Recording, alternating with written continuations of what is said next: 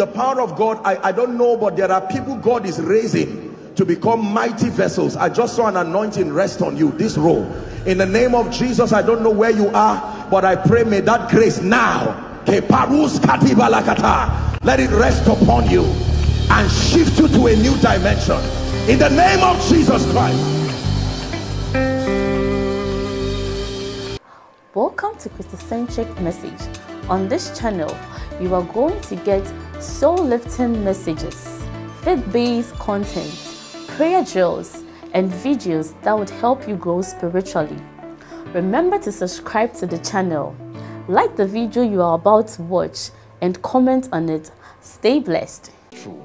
It is my desire as a man of God and as a leader to see people excel, all wise, and in accordance to the prophetic word.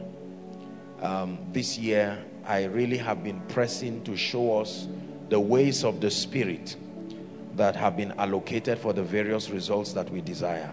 I only pray that by now we would have grown to a level in the Spirit where we place value on these truths. You see, the thing about truth, the Bible says you can do nothing against the truth but for the truth. And then the Bible, speaking about wisdom, says that those who seek me early, there is timing to impact. There is timing to acquisition of wisdom. Every time is not convenient. There is a time lapse that when you allow to pass without your pressing into certain dimensions of the wisdom of God, you will pay for it. It will not come easy. It will come at a very serious cost. Praise the Lord. 2 Peter chapter 1 and verse 12.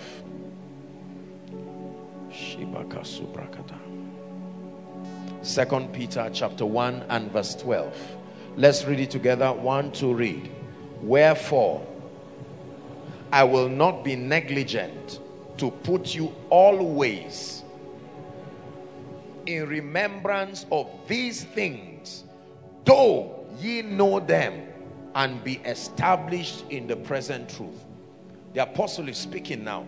He's saying, part of my apostolic assignment is that every once and again, I, as a system of mentorship, remind you of the truths that you probably may have known. Some may be on their way understanding it. Some would have held it to a measure. But he said, I will not be negligent to put you always in remembrance of these things. It was Dr. Mike Murdoch that said, repetition is what creates persuasion. That means the more a thought and a truthful information is repeated, eventually your mind will embrace it as true and your life will show the results. Are we together? So I will title this Keys of the Kingdom. The Keys of the Kingdom. You can put in bracket revision series. The Keys of the Kingdom. It's a revision series. This is part 1. Next week we'll look at part 2. The goal is to bring to our understanding. It's like a refresher course. Praise the Lord. This week and next week, by the grace of God, I'm going to be dealing with the matters of the kingdom, the factors, the laws of the Spirit, the truths that we have so labored through the years to teach and continue to teach, that are responsible for power, for grace, for relevance, for a life of meaning, impact, and so on and so forth. Are we together? The Keys of the Kingdom, a revision series. Matthew chapter 16 and verse 19. Lord, we receive understanding. Matthew 16 and verse 19. Read with me, it's projected. Everyone inside and outside. 1, 2, go. And I will give you the keys of the kingdom of heaven. And whatsoever thou shalt bind on earth shall be bound in heaven, and whatsoever thou shalt loose on earth shall be loosed in heaven. Let's look at Amplified. The King James Version here does not do the kind of justice that we seek. It doesn't give you the kind of expression that that will help you understand. Let's read it now and then I begin to teach. 1, 2, read. And I will give you the keys of the kingdom of heaven. And whatsoever you bind, declare to be improper and unlawful on earth, must be what is already bound in heaven. And whatsoever you loose, declare lawful on earth, must be what is already loosed in heaven. Thank you, Father, for understanding. Let us grow, let us rise in the name of Jesus. Let us become living wonders in the name of Jesus Christ. Jesus is speaking here and he's making a very interesting statement. Please pay attention. Remember, I told us that Jesus raised disciples who would later become apostles through a system of discipleship that we called mentorship.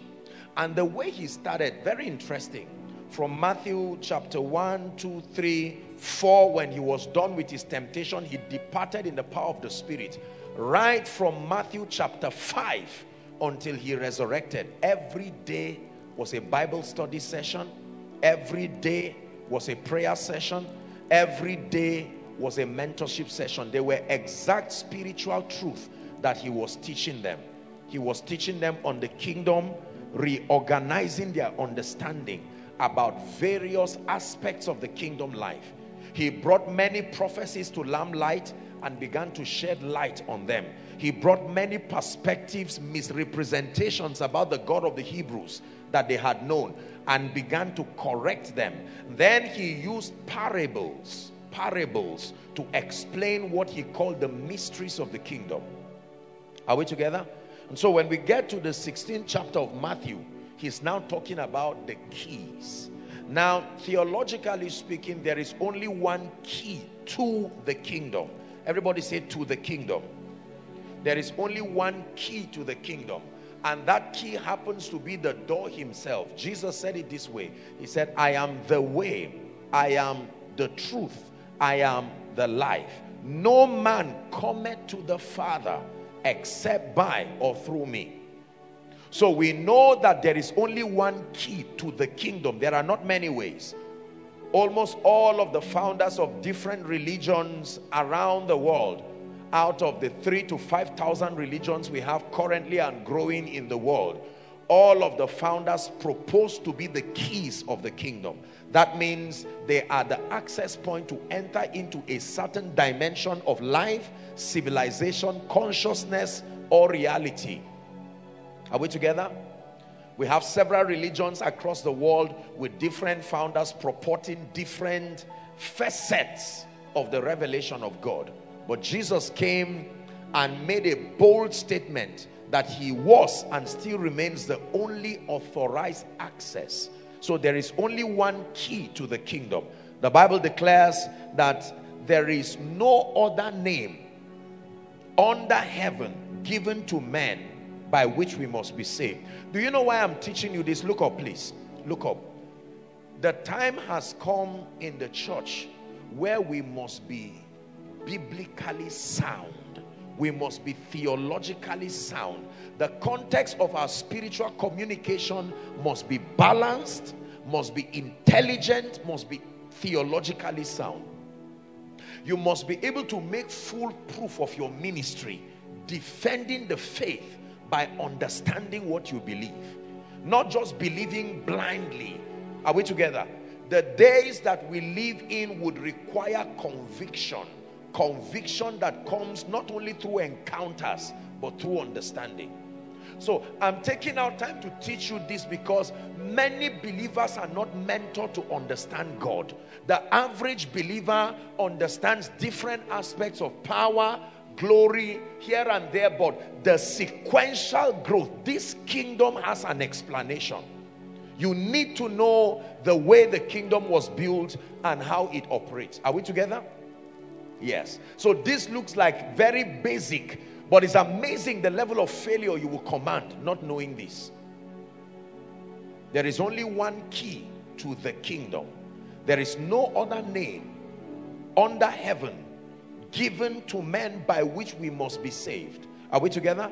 The Bible says in Romans chapter 10, reading from verse 8 to 10, It says that the word is nigh thee, in thy heart and in thy mouth, even the word of faith that we preach. It says that if thou shalt confess with thy heart the Lord Jesus, thy mouth the Lord Jesus, and believe in your heart that God raised him from the dead, it says you shall be saved. Are we together? Yes. Then it says, for with the heart man believeth unto righteousness, and then with the mouth confession is made that leads to salvation. So this is the technology that God employed. So when you follow that door, who is Christ, the Bible calls him the new and the living way. He becomes the only access point. If you have not passed through that door, you are not saved. Are we together? It doesn't matter how you are around church, you are not saved. Nicodemus came to Jesus by night and said, Rabbi, John 3, thou art a man, we know that thou art a man sent from God, for no man can do these things except God be with him. Then in verse 3, Jesus is teaching now and he says, verily, verily, I say unto you, except a man be born again. He's talking about being born again now. He shall not see the kingdom of God. Are we together? And then, except a man be born of water, verse 5 now, and the Spirit, he shall not enter the kingdom. So we know there is one key, an only key to the kingdom. But there, when you get into the kingdom, there are the keys of the kingdom, not a key. The basis for access that help us to function in this kingdom, there are many. The laws of the kingdom, the methodologies of the kingdom. You need access to just one key. Jesus, the Son of the living God, the new and living way. But when you come into the kingdom, listen carefully, you need to know that there are keys of the kingdom. Say keys of the kingdom. And the sequence is this. Watch this. A believer's, come. You stand here. Face me, please. My friend, please come stand here. Face me. No, you stand here. Are we together? My dear, come. Now, watch this. They represent different levels. This gentleman, for instance, is the one the Bible calls a natural man. Everybody say natural man. That means one who is alienated from the life of God. He is not yet a partaker of the life of God through the new birth experience that we call salvation. Is someone learning? You have to understand what I am teaching you. The first ministry that this man needs is not a preacher's ministry. The first ministry that this man needs is the ministry that the Bible calls the goodness of God. Listen very carefully. The Bible says it is the goodness of God that leads men to repentance. So there is a dimension of the encounter with the goodness of God that this man needs to have. And that dimension is sponsored by the Holy Spirit. So the Holy Spirit is the one who can make this man even have the need, see the need for Jesus in his life. John 16, Jesus, still in his mentorship session, began to introduce the disciples to the ministry of the Holy Spirit. Jesus started by saying, I have many things to tell you, but ye cannot bear them now. It says, how be it, listen carefully, that when he, the Spirit of truth, is come, he shall guide you into all truth. Are we together? He shall take of what is mine and shall give to you. Then the Bible says that the Holy Spirit has a threefold ministry to the world of natural men. He says he will convict you of three things. Number one, of sin. Say sin. Number two, of righteousness. Say righteousness. Number three, of judgment. Are we together? So it is the ministry of the Holy Spirit to bring this man to a point. Now he will need the cooperation of a preacher, because the Bible says, how shall they hear except they be a preacher? Are we together? Are you understanding the methodology of the kingdom? Except they be a preacher. So God depends on men to allow the ministry of the Holy Spirit. to find expression. Now this gentleman is sitting in Koinonia or any meeting, and he hears the word of the Lord coming. And listen, it is not any preaching that saves. Understand this. It is not any preaching that saves. There is an exact spiritual information that leads to the salvation, new birth. Now, all truth in the Bible have a measure of light and liberty that they bring. Listen to me. But there is an exact message that turns a sinner to become a righteous person. Are you following now? This is a refresher course. We are dealing with the things that many believers do not know, that continues to make their life and their assignment within their environment ineffective. Now, it is true that I can teach any message and raise an altar call, but that even if it is in 1 minute, there has to be a way of routing that altar call such that the content allocated to be captured for salvation is represented there. Are we together? The gospel that saves is called the gospel of salvation. Everybody shout, say the gospel of salvation. Now, there are many gospels in the Bible. By many gospels, we don't mean erroneous gospels. The word gospel just means an announcement of glad tidings. It doesn't have anything necessarily to do with Jesus, as it were. It's just a proclamation of glad tidings. The word gospel means good news. Are we together? A proclamation of an information that gladdens the heart. That's what is called gospel. So there is the gospel of salvation. And the gospel of salvation is a message. Everybody say a message. The gospel of salvation is the revelation. Listen carefully. The gospel of salvation is the revelation of the Father's love. A revelation of the Father's love. Are we together?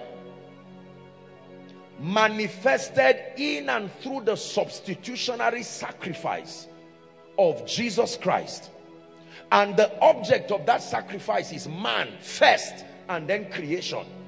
The death of Jesus does not only affect men, it affects creation. Are we together? So the revelation of the Father's love revealed in and through the substitutionary sacrifice of the Son Jesus to man first, and then creation, and then man's response. Everybody say response. Man's response to that gospel, who had believed our report. To that man the arm of the Lord had been revealed. Are we together? Yes. So when I hear the gospel, what is the gospel? For God so loved the world that he gave. He proved his love for man by allowing Jesus, his son, to come to the earth. Now watch this. The assignment of Jesus on earth was not to die. Death was simply a gateway to help him fulfill that assignment. Are we together?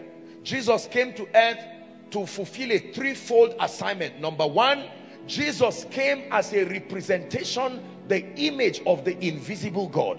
Until Jesus came, they did not know God. So they would accredit or credit both the things that were done by the devil, fallen angels, and God to the God of the Hebrews. Until Jesus came, there was no bodily representation of the God of the heavens. So Jesus came as the image of the Christ made manifest. Are we together? The Bible says the word became flesh and dwelt among us, and we beheld his glory, even as the glory of the Father, full of grace and truth. And the Bible calls him the image of the invisible God. The invisible God that hitherto we only heard about, and a few people had certain encounters of different dimensions of him. That God is now personified in the Christ. So you can look at Jesus to know who God is. Jesus came as the will, the thoughts of God. The word of God is the word logos. The thoughts, the intent of a man seeking out for expression. Are we following tonight? This is basic salvation.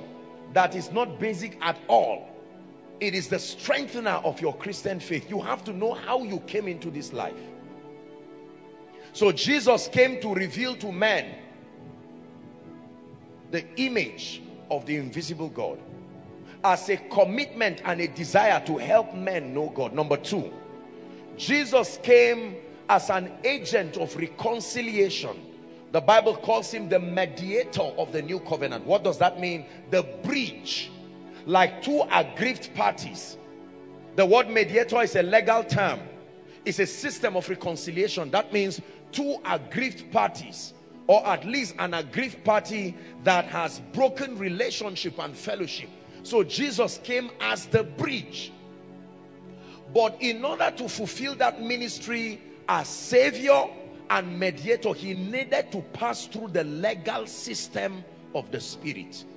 And there are ordinances that have been in the realm of the Spirit that he had to subscribe to. Ordinance number one, the soul that sinneth, it shall die. It's a law that any soul that sins, the penalty is death. Are we together? Yes. Ordinance number two, without the shedding of blood. I'm doing a quick review so that we'll just pass this area. Without the shedding of blood, there is no remission of sins. No atonement, no remission. Are we together? So Jesus needed to satisfy that legal term. Number three, that except a corn of wheat falls to the ground and dies, it abides alone. So only death leads to resurrection. Anything that is alive in itself cannot resurrect. It will have to die and then resurrect with another life. Are we together now? So Jesus being the mediator, watch this. Number one, he came as a manifestation of the image of the invisible God. Number two, he came as the mediator of the new covenant to fulfill that ministry of reconciliation, drawing men, connecting men to God. And he needed to route it through Abraham, and by so doing fulfill the legal claims of justice. The third reason why Jesus came was to perform his high priestly ministry. You have to understand this, that he is a priest after the order of Melchizedek. That even in resurrection, he had to take his blood, the blood of the eternal sacrifice, and he went before the tabernacle in heaven that was adumbrated by that was on earth, and he poured his blood upon that tabernacle so that once and for all salvation became real to men. Are we together? Yes. So the gospel of salvation is a revelation of the love of the Father, demonstrated through the substitutionary sacrifice of Jesus, to the end that when you hear that gospel and believe that it is true, that Jesus has satisfied the legal claims of justice, that now standing before the throne, you stand guiltless with the righteousness that is equal to that of the Christ. Are we together? Not like that of the Christ. When you receive that report, the Bible says immediately two things happen to you. Number one, the first thing that happens to you when you declare Jesus as Savior and Lord is that there is a translation, spiritually speaking, from the domain, the kingdom of darkness. That means a domain that is under the legal authorization of Satan, into the kingdom of his dear son. Now follow me very carefully. Are we together? And then the Bible says that when there is that translation, the second thing that happens, and all these things happen concurrently, is that by believing, it is credited to you for righteousness, like faithful Abraham. I hope you know the first person to hear the gospel was Abraham, our father. The gospel was preached to Abraham. In thee shall all the families of the earth be blessed. Abraham believed God and it was credited to him. And that formula of Abraham is what was given to the saints, to hear the report of the Lord and to believe by faith. Then it is credited to us as righteousness. People like Kenyon define righteousness as the ability to stand in the Father's presence without a sense of guilt, without a sense of condemnation, and without a sense of inferiority. This is what he calls righteousness. I will want to add that more than that, righteousness is the manifestation of the nature of the Christ in a man. is more than just an act. The manifestation of the nature of Christ in a man is called righteousness. Righteousness is first who you are by reason of your believing the report of the Lord. Now, number 3, we are given the Holy Spirit. According to Galatians chapter 3, Christ has redeemed us from the curse of the law, the Bible says, being made a curse for us, for it is written in the law of Moses that cursed is every man that hangs upon the tree. Why? That the blessing of Abraham might come upon the Gentiles. What is the blessing of Abraham? I've taught it here. Justification by faith. The blessing of Abraham is not a pronouncement. No, there are blessings of Abraham. There is the blessing and there is the blessing of Abraham. 3 of them are not the same. The blessing of Abraham is the justification that comes by faith. The blessings of Abraham are the speakings that came upon Abraham as an inheritance by God, that we can route through the promise. The blessing is the Holy Spirit. Are we together? So the Bible says that the blessing of Abraham, justification by faith, might come upon the Gentiles to give us now access to receive the promise of the Spirit by faith. So we receive the Holy Spirit. The Holy Spirit is the representation of the life of God. He is the one we call Zoe. Now listen very carefully. The word eternal life is not something the Holy Spirit brings. It is His presence in us. The Holy Spirit does not bring eternal life. The Holy Spirit is the life of God. He is what we call Zoe. He is what we call the blessing. Are we together? Now watch this. This man, let me come back to our terms now as we used. This man has been convicted of the Holy Spirit. And a preacher makes what we know to be an altar call. This gentleman comes out, receives the life of God, acknowledges Christ as his Savior and Lord. And according to the authority of Scripture, the Bible says this man is saved, because he believed in his heart unto righteousness and he confessed with his mouth the Lordship of Christ. Step 1. Everybody say step 1. This is not the end of the journey. He has now entered into the kingdom. He has had one key, the key to the kingdom, Jesus Christ. Now that he's in the kingdom, watch this. This man can remain unfruitful forever. Right now in the kingdom, he's no longer a natural man, but he's also not a spiritual man. The Bible calls them carnal men. The word carnal means sensual. They have not grown to the level now where their impulses are aligned to the word and the spirit. He's not a natural man, but he's not yet a spiritual man in experience. Are we together? Now, many believers can remain at this level forever and be in church for 10 years. And in honor to your longevity in church, you can be called a deacon. From a deacon, you move to a pastor, and then to whatever. Now, humanly speaking, you are making advancement, but spiritually speaking, you are still here. Are we together? Now, watch this. It is for these men that Ephesians chapter 4 from verse 10 to 12 was given. That he gave unto some apostles. Listen now. The fourfold or fivefold, as we call it, is about to be introduced now. He gave unto some apostles and prophets and evangelists and pastors and teachers. Why? To do the work of the ministry. I mean, for the perfecting or the equipping, the maturing, it is called, of the saints. So that this man, now matured, will do the work of the ministry. Are we together? So the Holy Spirit is the next person to be introduced to this man, because the word of God without the ministry of the Holy Spirit will turn this man to a religious man. He will receive the knowledge that puffs up, ever learning, but never coming to the knowledge of the truth. The Bible says, for from such depart. Are you following me tonight? So this gentleman gets born again. The sequence of spiritual growth is that for his health, look up please, for this man's health and his speed in growth, it is important to be planted within a community of believers, because being planted within the community of believers now will afford him the opportunity to be discipled. An interesting word I'm introducing now. Say discipleship. Please shout it. Say discipleship. It's a word that has been abused by religious perceptions. Most of what we call discipleship in the body of Christ is conformity to the doctrines and the patterns of a denomination.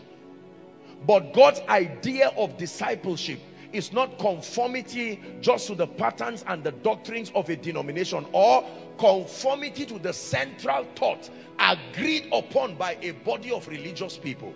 That's what most times we call discipleship.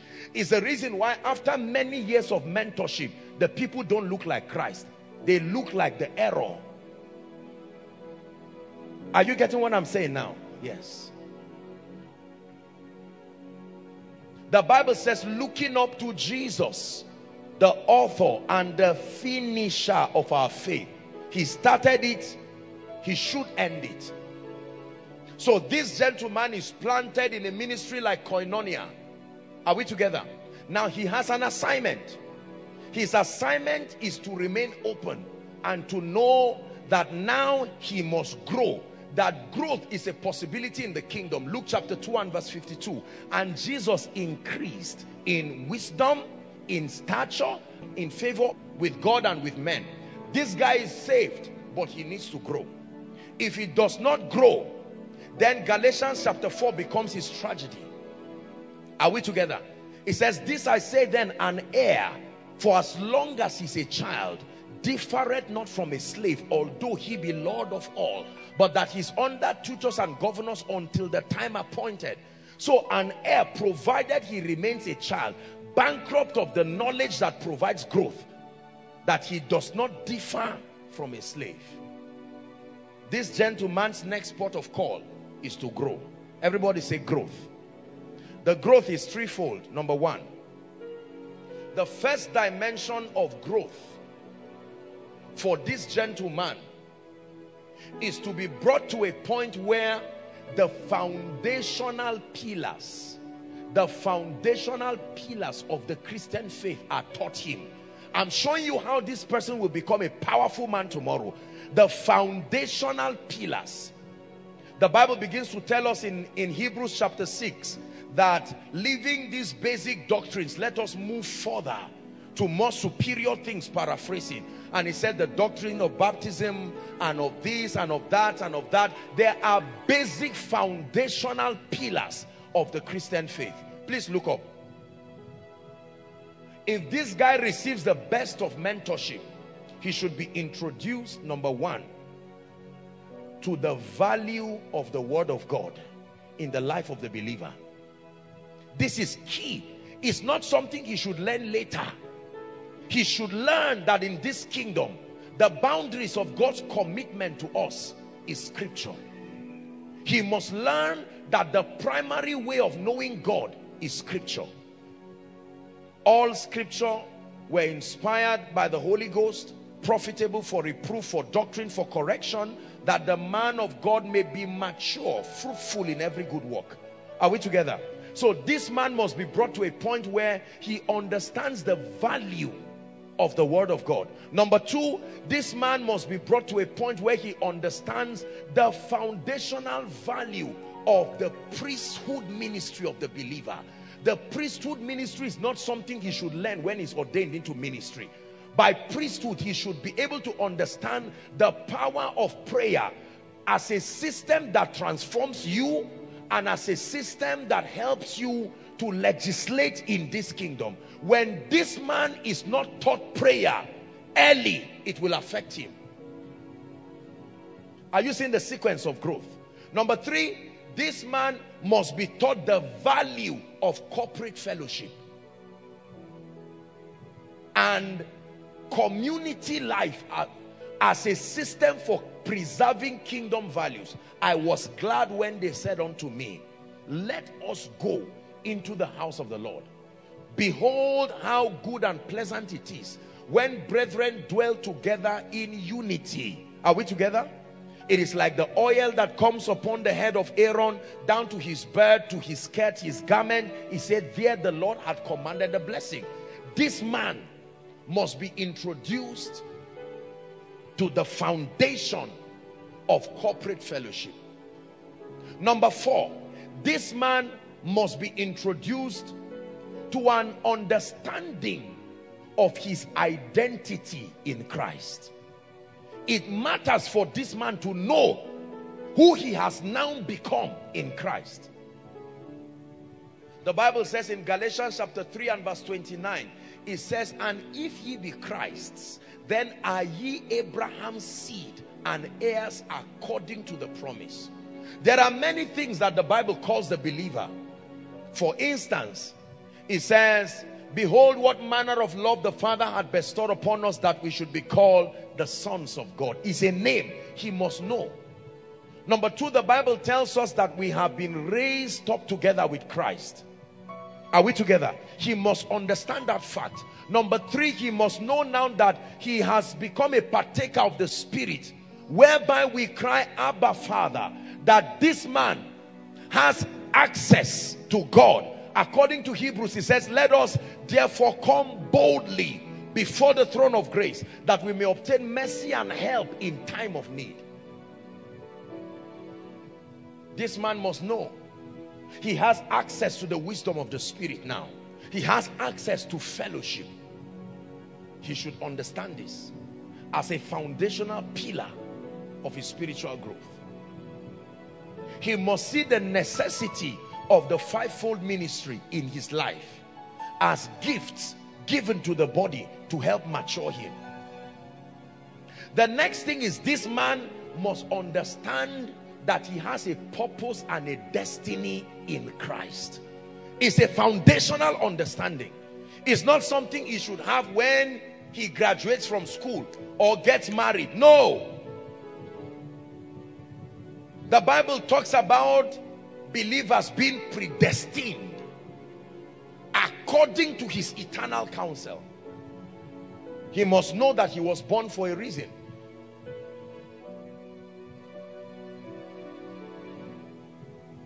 Are we together? When this gentleman, this guy is stooping down to respect me, his back will pain him. Stand straight, eh?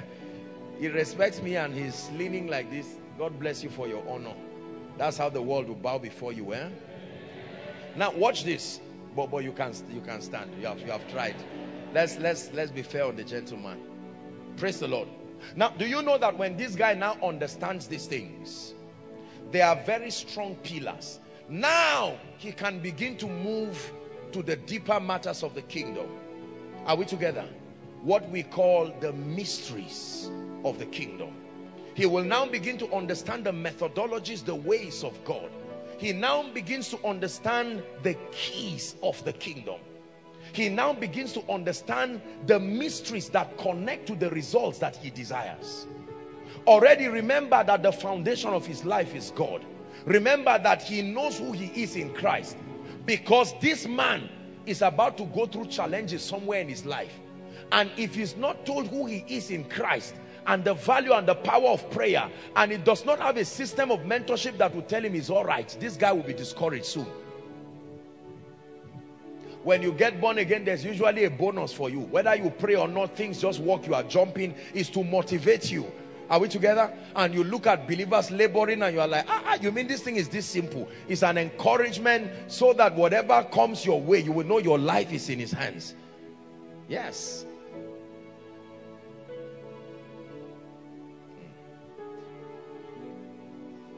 Do you know that this gentleman, having completed this realm, will now move to the next realm where he's mentored on the ways of God?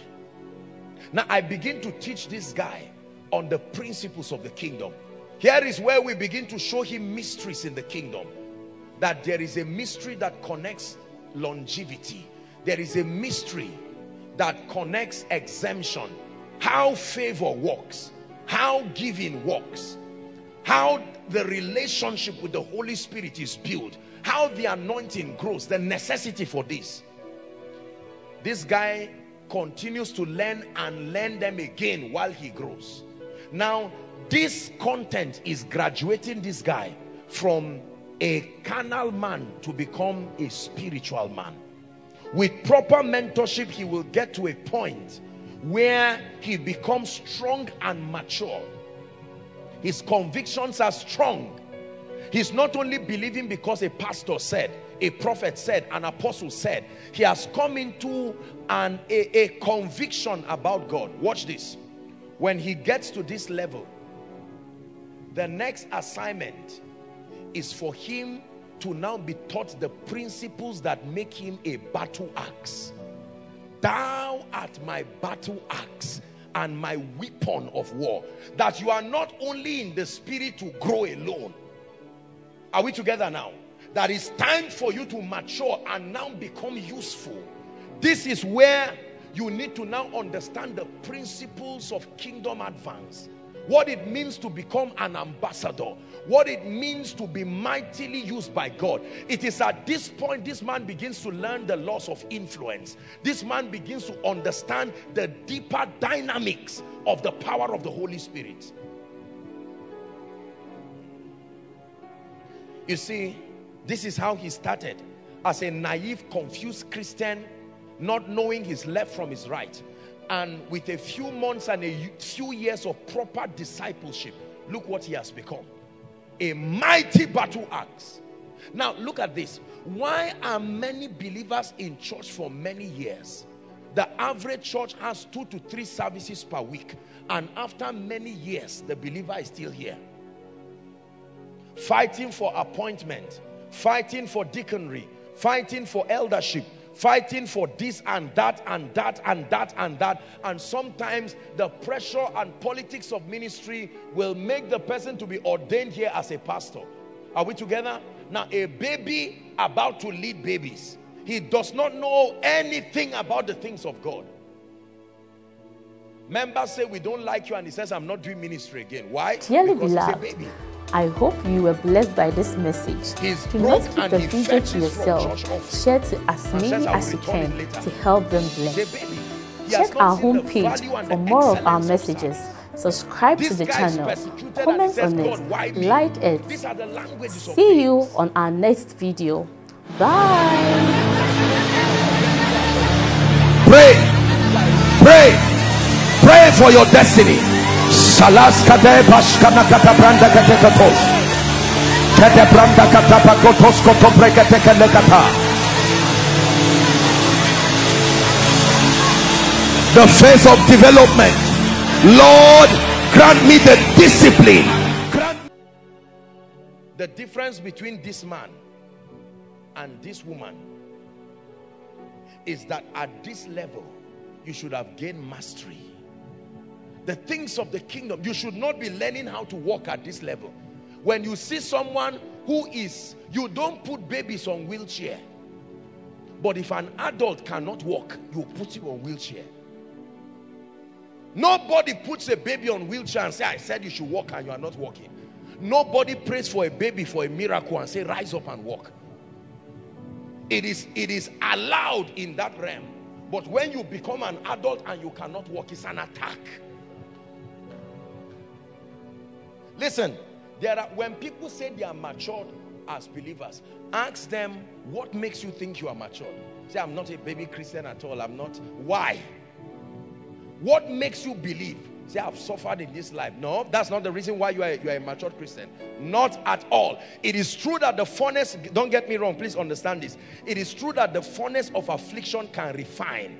But suffering is not the reason why you are a matured Christian. You may be suffering as a result of ignorant attack that you don't have the knowledge for.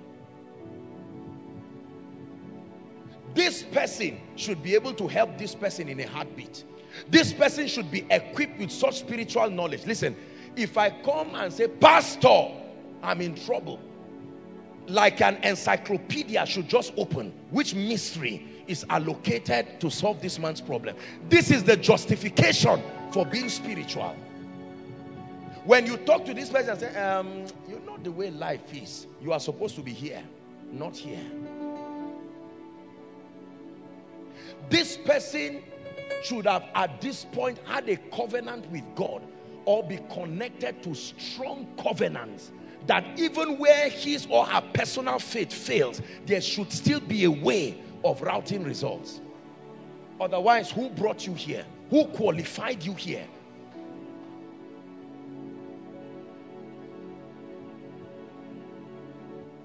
Are you seeing that a lot of baby Christians continue to say they are much?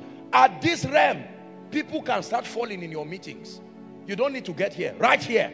In fact, before you understand, one impartation and you will use falling down and say, watch, Benny Hinn is throwing people, me too, I'm throwing people, we are the same. Whoever told you?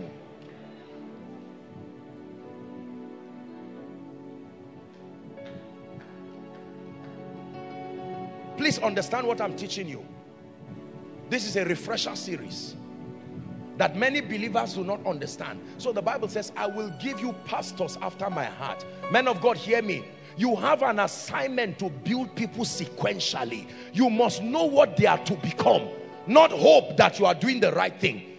Like an architect, when an architect is building, he does not sit down hoping that I hope the building is coming well. He has the master plan already. He's only hoping that you get to a point where you are able to understand. At this level, there is something you can tell God that will make God act in a certain way to this man that he does not yet have. It is one Lord, reach unto all. But my brothers and my sisters, something you have done, a process of growth has brought you to this point. There is a level of relationship and intimacy you have with God. You cannot fear their fears. No, you cannot. If me and this guy pray, he's going to be frustrated. We can pray a general church prayer, but if he comes to the secret place to pray with me, this guy is going to be tired. He's going to pray from his realm, and he will hear me talk to God in a way that does not make sense. It may not even sound scriptural, but it is. There is a level. I will call God names he has not heard anywhere. It's a name that my experience gave God.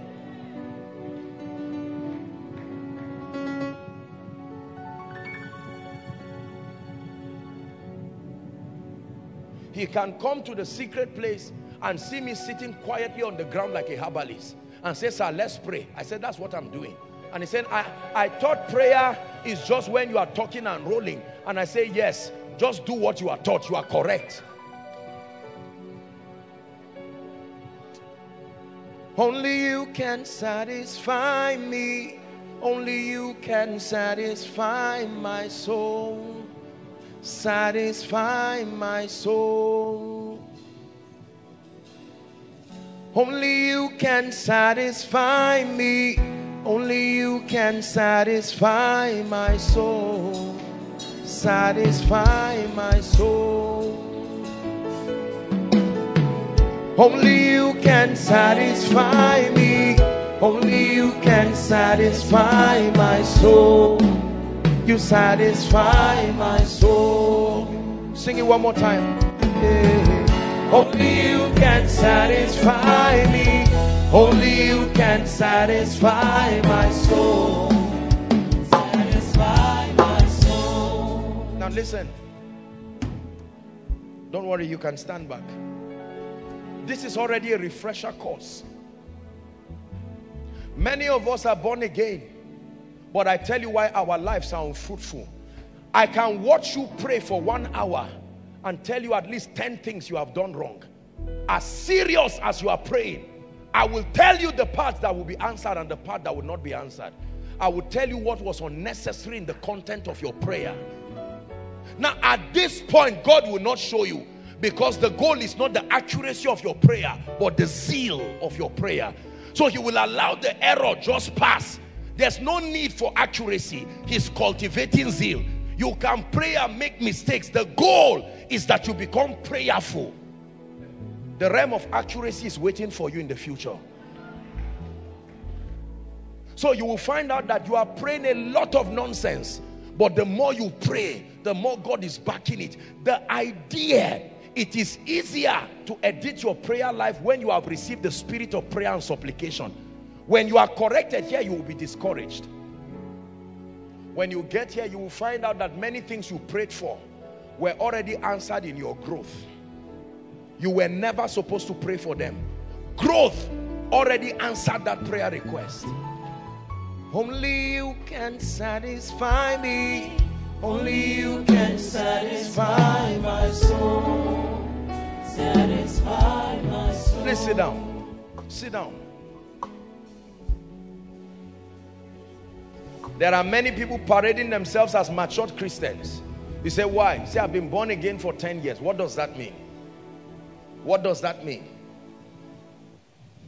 It is true that longevity, if well utilized, that's time.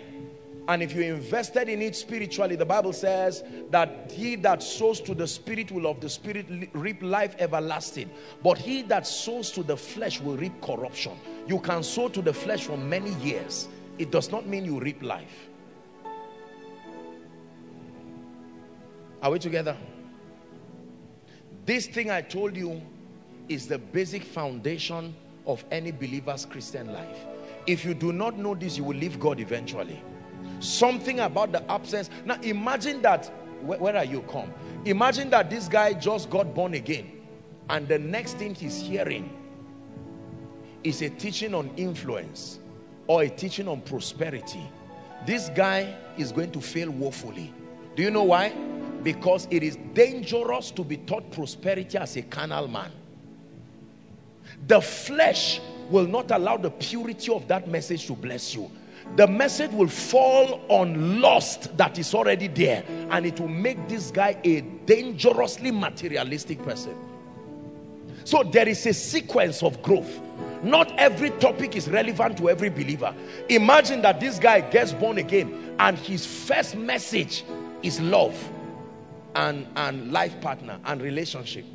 Do you know what is going to happen to this guy? He's already dead even before the series on relationship is over, because I can tell you this guy's prayer life is not going anywhere.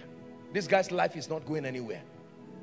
The awareness that there is a beautiful lady to see and marry would not, you think he will pray the way you are praying, that you are praying like a madman, not when you are aware a lady is looking at you. No. What if I miss the moment and the flesh is there deceiving you and you are failing, programming woeful failure? But if this guy is taught that the beginning of his life is God, he can be praying like a madman. Any lady that does not like that demonstration does not like a profitable destiny. Yes, sir.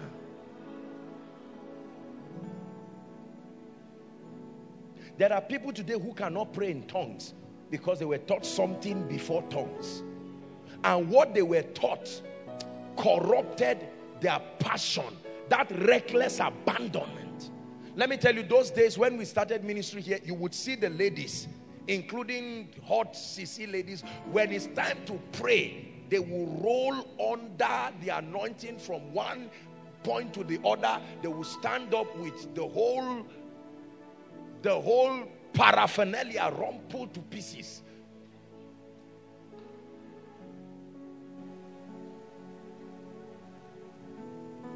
It matters how we are taught. It matters who defines your spiritual value, who cultivates your hunger and your appetite for the things of God. The keys of the kingdom.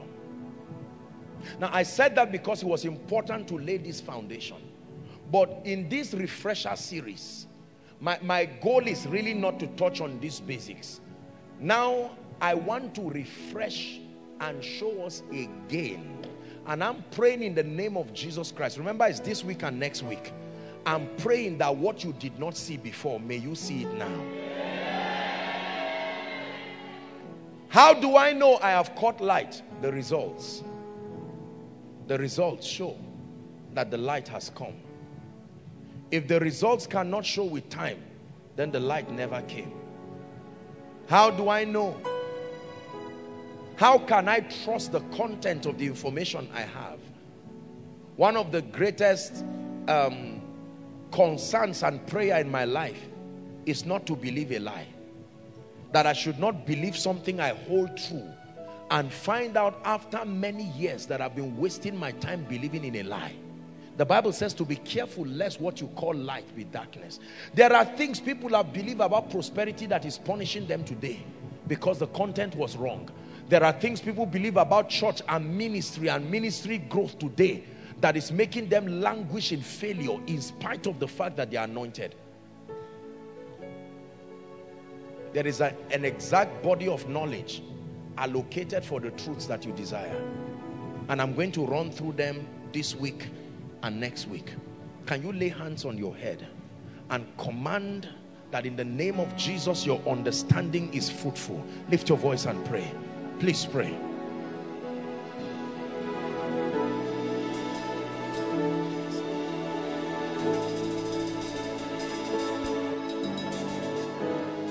Speak to my mind, be open.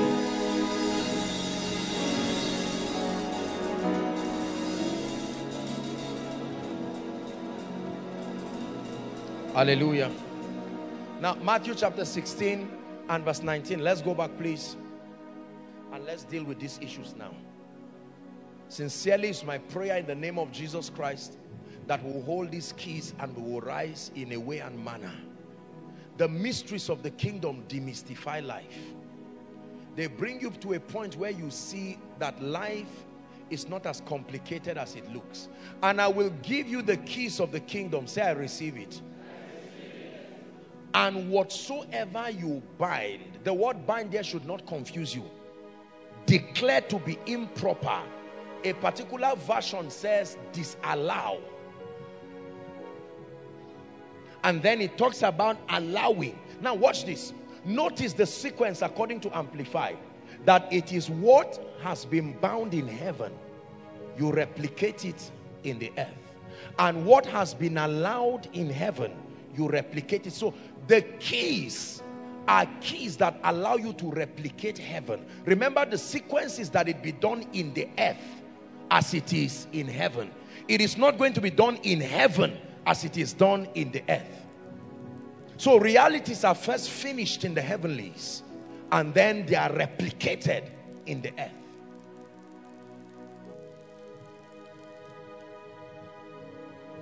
The keys of the kingdom. Still amplified, Psalm 82. Let's start from verse 5. Still amplified. Very powerful rendition. It says, they know not. Amplified. Amplified. Keep amplified there, please. It says, the magistrate and the judges know not, neither will they understand. They walk on in darkness of complacent satisfaction, and all the foundations of the earth, the fundamental principles upon which rests the administration of justice, are shaken. 6. I said, you are gods, since you judge on my behalf as my representatives. Indeed, all of you are children of the Most High. Verse 7, let's shout it together. 1 to go. But you shall die as men and fall as one of the princes. So the keys of the kingdom are also the keys of knowledge. The keys of the kingdom are also the keys of knowledge. Specific knowledge that gives us enlightenment and authority. Access to spiritual truth. Access to information. Illumination. These are the keys that make for dominion. So the Bible says there are things that have been permitted to walk in the heavenlies. And there are things that are not permitted to walk in the heavenlies. When you obtain the keys of the kingdom in terms of spiritual knowledge and information, they are the keys that activate and deactivate possibilities in the earth realm. These are the keys of the kingdom of heaven. Please understand, I'm teaching now. They are the keys that activate. There are possibilities, but they must be activated through knowledge. And there are possibilities that can be deactivated. For instance, premature death is a possibility. It can be deactivated. Like you detonate a bomb. Are we together? Long life is a possibility, but it's activated. Delay is a possibility, activated. Speed is a possibility, activated. Mediocrity, these are all possibilities in the earth realm. And so he says, I give you keys. That means I give you access to, I will bring a file and run through all the possibilities available to mankind. Choose the ones to activate and set them ablaze in your life, and deactivate all the ones. You will find some already activated. The average believer, when he comes into Christ, when you are born, either by territory or culture or ordinances, there are possibilities already activated for you. They were activated through covenants. They were activated through yokes. Your assignment is to know the keys of the kingdom. Like a pilot sitting and say, no, I off this. I off this. Delay in destiny, I off this. Mediocrity, I off this. I put on the switch of speed. I put on the switch of the anointing. Why am I a pastor with no members? I deactivate it. He said, I give you the keys of the kingdom. Please listen very carefully. Please sit down. You will find the possibility of poverty activated and tied there, many families, to remain so. But you come through knowledge and you find out that this is not a possibility in the economy of God, and you are shown the key to bring it down, and suddenly your life changes. And they say, are you not someone who is associated with this territory? You say, no more. The keys, and I will give you the keys of the kingdom. Listen, the Bible says, speaking to Abraham, he said, from where thou art, lift up your eyes and see.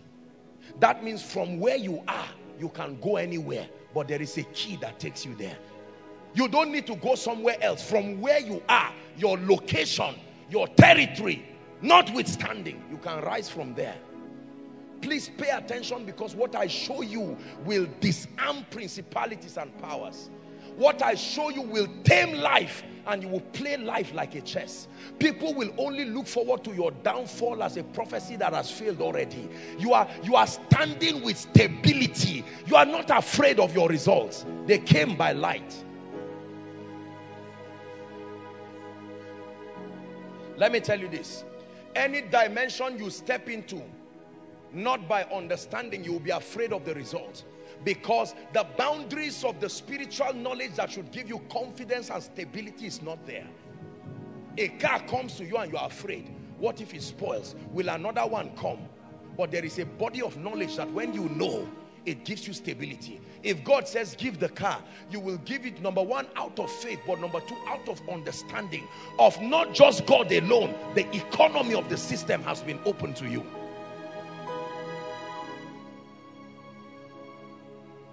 The major assignment of a believer is growth. The major assignment of a believer is enlightenment. Being brought through the power of light to a spiritual dimension where ignorance fades away. Not boastfulness, not arrogance, but you come to a place of stability. I know whom I have believed, and I am persuaded. See, there are things when you tell me today, it is going to be stupid for me to be worried about. No. Like the future of the ministry, like what makes you believe that in the next 5 to 10 years, the ministry will be standing strong.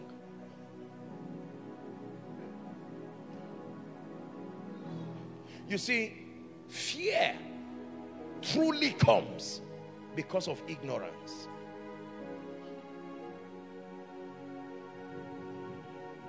There are things I've found in my life like gems. And I pray,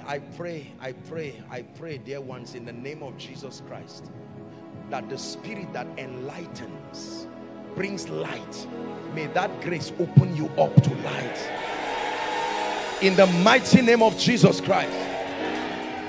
See, let me tell you, When you talk, there will be mockers. There will be foolish men who think you are a talkative, until you see the unlimited power. These are keys. They are not suggestions. They are keys. They are backed up by God's integrity. They are not backed up by a professor, a governor, a president, a monarch. This is God we are talking about here.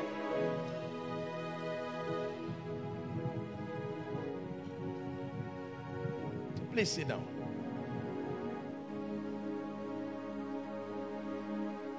I feel sad, and respectfully speaking, I submit to you that I feel sorry for any man in our generation today who ignores access to this body of light. He has only signed himself and his generation to a life of pain and tragedy. I don't care who, and I don't care what arrogance is back of that ignorance. There are truths when you ignore, it's a generation that pays for it. It's not an individual. Listen, you are hearing the things that you are hearing. Blessed are your ears, Revelation says, for they hear these things. The truths that you are hearing are a word that is coming to Jacob and is coming for the sake of Israel.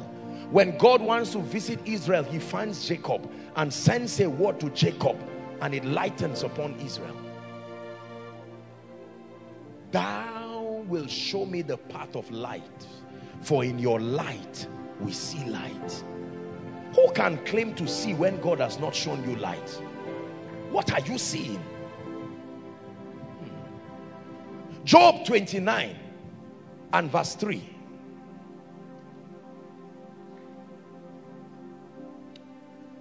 Job 29 and verse 3. Please, let's hurry up. Let's work together, media. Job 29 and verse 3. Job is speaking now. When his candle did what? Shined upon where? My head, not upon my feet. The first assignment of the light of God is not your feet, is to shine upon your head, to take away that darkness, that vagueness, that assumption. It may be an age-old assumption, but it's still an assumption. A popular assumption is still an assumption. And then he says, and by his light I walk through darkness. That a man can find his way out of light. And you find your way and stand in a position where your life becomes a living wonder.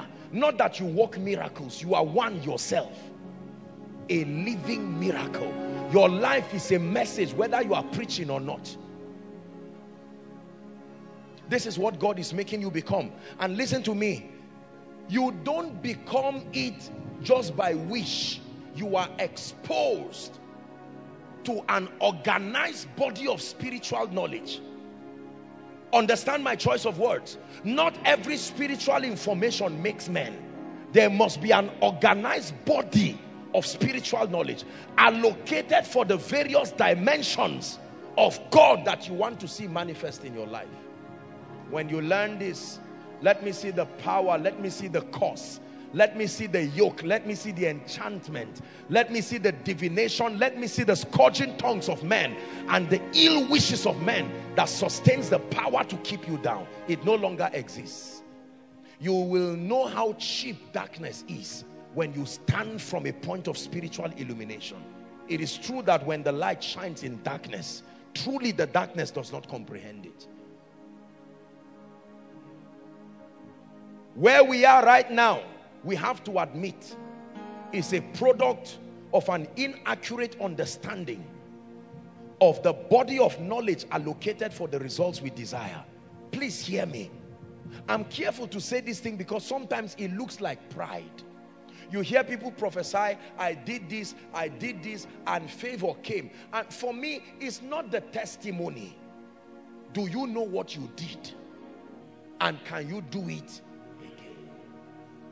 Any result that cannot be reproduced is not a real result. You can stumble into results, but sustainable results that dumbfound the pride of this arrogant age must come by knowledge. Apostle, you don't understand my situation, that's why. If you were in my shoes, no sir. I respect your pain, but I admit to you, your pain is proof of the dominion of darkness. Let light come and you will watch what happens. Because every desire that we have, there is an allocation of it based on the word of God. And if it is not captured in my life, I must admit that there is something I do not know. The earlier you admit that there's something you did not know, the better for you. Quickly. Don't wait till you fail for a long time. The moment you start failing, stop immediately and say, I'm not continuing until I'm sure of what I'm doing. That way you will redeem time. Many people fail for many years. They are humbled by life before they have to come back and say, okay, I didn't get it. Let me get it now. You will thank me for the truths that I share with you. You will thank me for the truths that I show you. Hallelujah. Now let's explore some keys of the kingdom. Number one. There's part one and there's part two. The first key is found in Genesis chapter 1 verse 1.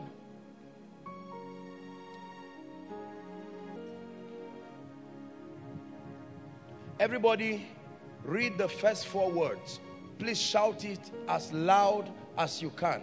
First 4 words. 1, 2, read. One more time. One more time. One more time. Last time now. This is the first law. When God does not begin a thing, it has failed. In the beginning of anything is not knowledge. In the beginning of anything is not skill. In the beginning of anything is not connection. In the beginning of anything is God. I am Alpha, Omega. Don't call me to join something you started. If I do not begin it, my commitment is not there. I show you a powerful secret. In the beginning of your business, God. In the beginning of your marriage, God. In the beginning of your exploits, in the beginning of ministry. This is a secret that has changed my life. Anything God does not start, He will not back. He has to start it as Alpha, because when He starts it, you will use His methods. You will not use your method and call on Him to back it later. Our proud world today thinks God is only useful for spiritual life. When they want to do business, they take God out. When they want to do ministry, they take God out. Love and relationship, they take God out. Everything, they take God out. But I show you the first 4 words. Keep it there, please, media. This is the first spiritual law that I want to show you tonight. In the beginning of my life, God. In the beginning of my ministry, not passion, not desire, not assignment consciousness, God. At the center of it all, it's you that I see. It's you that I see. I don't see myself, I don't see my achievements. At the center of it all, it's you that I see. It's you that I see. There is power in your name. Miracles happen in your name. As we lift our voice in praise, it's you that I see. It's you that I see. Please sit down. In the beginning of my marriage or my desire to marry, beauty, you are joking, you will pay for it. The beginning of my desire to marry a macho, handsome guy with a job with NMPC, you will pay for it eventually. In the beginning of my business, intelligence, and a well-accredited mentorship, you are failed already. The first secret to excelling in life is for God to not be a participant, but the alpha of all that you do. Don't call God to participate in an idea that you finish with yourself. You organized it, you chose your life partner, you chose how many children you will give birth to, and you say, God, come and bless it. No, God does not work like that. You started your business, you chose your location by yourself, you even bought the first consignment. As soon as it arrived in Nigeria, you say, Lord, here it is, it's yours, it's not his own. You started your ministry, decided where the church will start.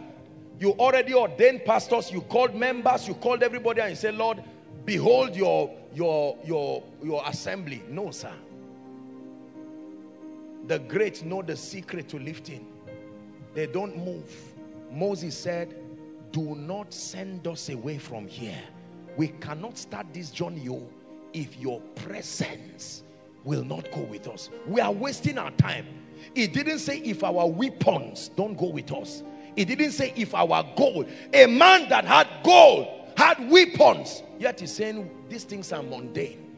God, if you will not go with me, please don't send me. How shall they know that we're a people that are separated? And God says, you got it. My presence will go with you, and I will give you rest. The Bible says, for with God all things. For with God. Not for when you are moving and you say, okay, God, why are you leaving me? Oh yeah, now come and hurry up and join. And then you say, God, come. No, sir. No, sir. No, sir. Lord, where are you? If you will not lead, I'm not going. I'm not going. Lord, if you will not lead me in ministry, I'm not going. Is it not written in your Bible that if the Lord is your shepherd, you shall not want? No. Thy rod and thy staff, they comfort me. He said, I am the vine. Don't be confused. We are together, but you are the branches. You are not the vine. I am the vine. You are connected to me, but you are the branch. He distributes it very clearly. Our dominion is shared dominion, not dominion that is derived by our own strength. It's a secret that I've walked with in my life. My brothers and my sisters, I have no business going where God is not going. It is not my concern at all. The pressures of life will push you to many things and places where God is not. There is a way that seemeth right unto a man, but the end thereof are the ways of death. What looks cheap now will be costly when you start paying for it. When we're about to start this ministry, haven't done everything by the Spirit. 3 days before Koinonia would start, we had done crusades. We had been in ministry for a while. But before Koinonia would start, I still went back for a retreat. God, please, one more time. Are you the one speaking? And are you still leading? I tell you the truth, if God said no, that will be the end of it.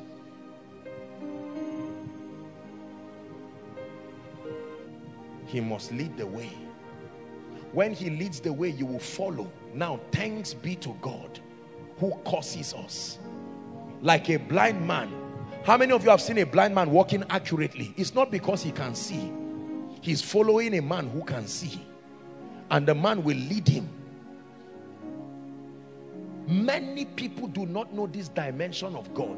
We start things by emotion, and then we ask God to join when things begin to backfire. And God says, no, no, no, no.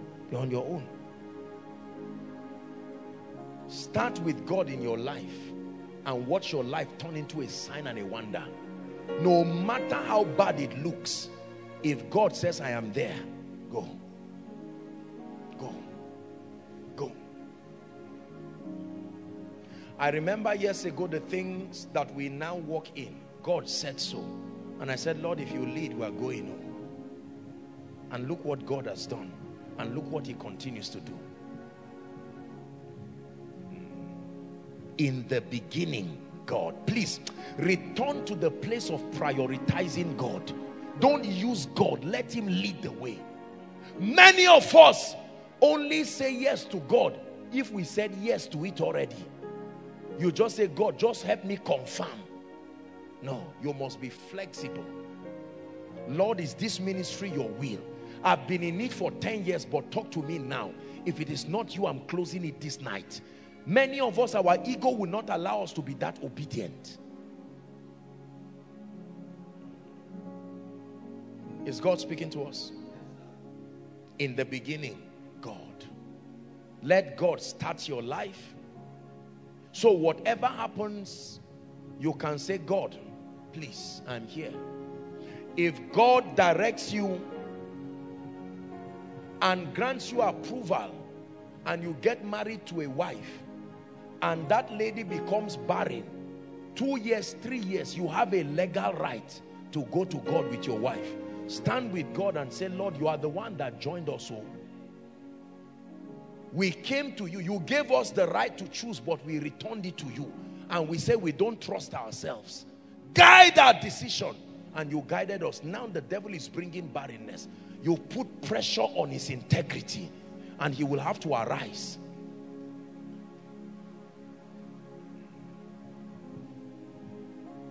If you call me and you are around maybe a bank somewhere, and you say you don't have money, and I say pick the bike and come and meet me. You told me already you don't have money, but I said you should come. By the time you come and you cannot pay the bike, who will pay for it? I ask you to come. I must take responsibility for your obedience. You will always be afraid to go to God when he did not start with you. What will you go and tell God now? Of course, his mercy is there. But you cannot stand now and say, oh God, this wife you gave me.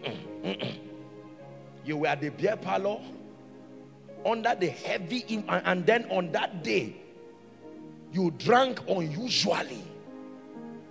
And it's from the standpoint of that drunkenness, you made a destiny decision. And now you have to pay for it. Of course, God is a merciful God and he can restore. But the truth is, before the restoration comes, you will be paying for it until the word of the Lord came. The word tried him. Look at me, please.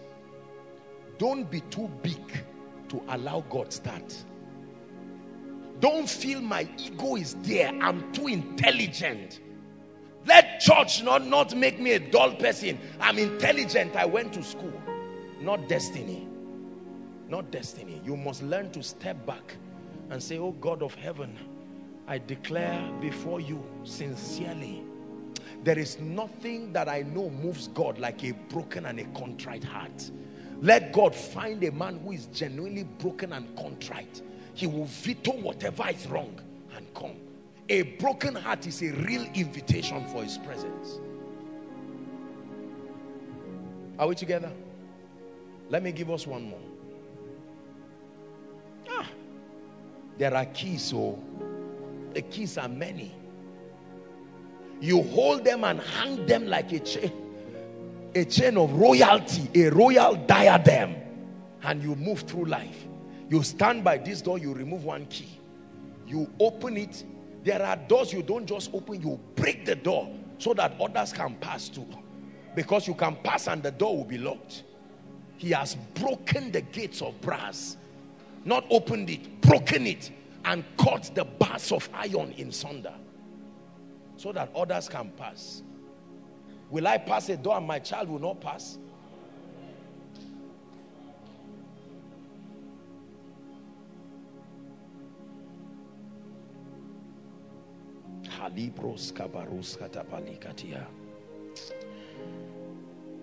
Number two, are you understanding what I'm teaching you? Please use this. Please use this. God told me something years ago and said, son, if you will let men see me, there is nothing I will not give you. In other words, if like John, you agree to decrease. John said in John chapter 3 and verse 31, he says that I may decrease so that you may increase. And I, if I be lifted up, not you. If you are lifted up, you will fall. But if I be lifted up from the earth, I will draw all men. When they bowed down to Jesus, they also bowed down to the donkey that was carrying him. When they put the leaves on the ground for Jesus to walk, his feet never touched the palm, but it was the donkey that carried him. Who told you when you carry Jesus you fail? It's an honor to let the world see him. It's something I've learned in ministry. It's something I've learned in my life. Sincerely, my desire, I tell you, is not for fame, it's not for power, it's not for money. I desire from the depth of my heart to represent the face of God to a generation, to show a generation that it pays to lift the name of the Lord. It pays to be passionate over the things of God in a man's lifetime. And I remember when God showed me a vision and I saw a generation of men. I was standing somewhere, no food, no water, they were crying, that whole generation. And I came to them, I said, why? They said, you are the reason. And I was afraid to go because a few people were looking for me. And I made up my mind that I will go. If I perish, I perish. As soon as I stepped out, I saw a giant man and he held my hands. He said, let's go. For you to be lifted, all I want is for you to be glorified, for you to be lifted. All I want is for you to be glorified, for you to be lifted. When God begins your life, the passion for fame dies, I tell you. The passion to prove a point, the celebrity obsession dies at once. I want to be known so that I prove to other people I'm not a failure. It's totally unnecessary. Provided in your journey is enough evidence of the hand of God. I tell you why God does not use many people. It's not because they don't pray. It's not because they don't fast. It's not because they are not holy. Because the corruption in their heart, the dimension of obsession for fame, and some of you, as you are looking at me like this, if a drop of anointing comes on your destiny, God will not hear you again. Everybody must bow down to you. Everybody must kneel down and lie down to greet you. And you will keep the person there for everybody to see before you say, now you can stand up, my dear son. All this pride that continues to kill men. I tell you why many people do not rise. There are some of us, we have it hidden. Some of us are boastful and outspoken about it.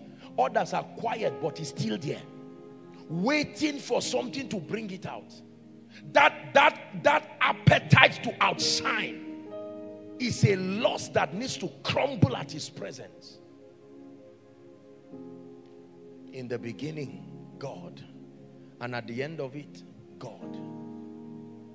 If nobody ever sees me today, and all they see is God and his mighty works, sincerely I stand before the God of heaven and I tell you I am satisfied. I am.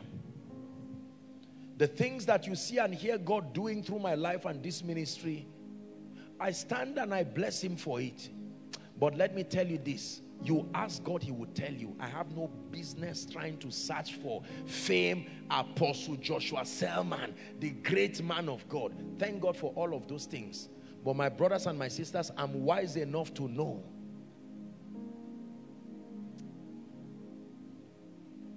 that without him, I can do nothing.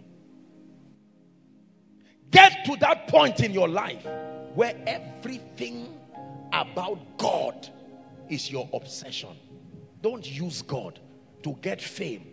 Listen, let me tell you, many people leave God to try to get money, and you find out how much have you gotten. How much? You have just gotten trouble all around.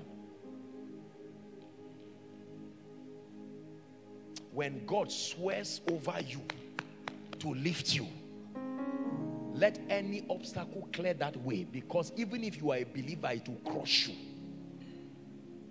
When God vows upon a man, listen, if you can make this vow this night and say, Lord, I give up this search to be known. Now, sometimes it's not demonic. It's because of our background. We came from backgrounds where, and some of us, our cultures, you derive respect from the money, the jeep, the car, the house. The moment that is there, they say, ah, you are a real man. Thank God for culture. But please be born again. Please be born again. Don't just be saved, be born again. Subscribe to another culture. Let me tell you this. When you hide behind the cross, that is the way the whole world sees you. The secret to your being seen is his being seen. When they see Jesus, they have to see you. My life is a testimony.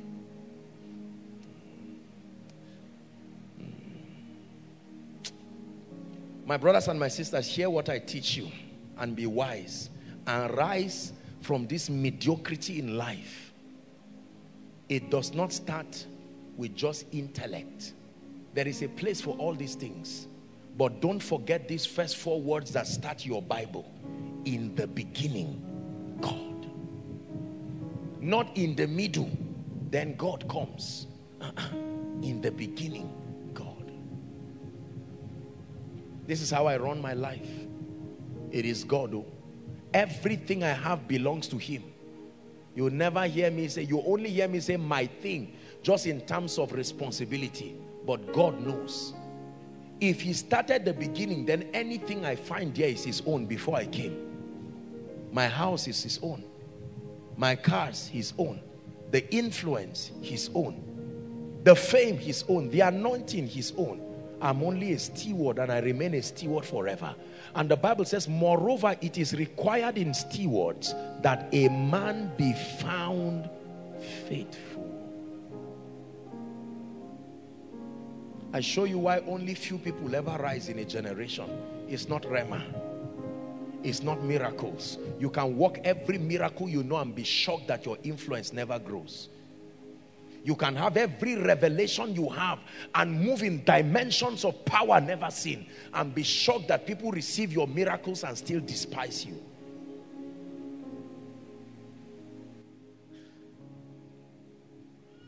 Let all the other names fade away. Let that be your prayer. Let every other name fade away till there's only you. Let every other name fade away. Jesus, take your place. Let every other name fade away. Please sit down. Let's start the second. The second is almost a master key, except that it submits to God too. The second is almost a master key. Listen, listen. What I'm about to share with you now will take away worry from your life. This worry about what to eat, this worry about what to wear, this worry about how you will become famous. It will fade completely and live your life. This is a revision series. You may not have gotten it the last time, but please get it now. Success is not pursued. Success is not pursued. Success is not what you look for. You will never find it. Success was designed to come just like faith. Just like faith cometh. You don't pursue faith. You don't pursue success. Please hear me.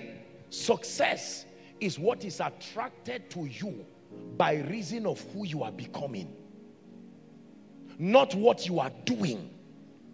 Who you are becoming.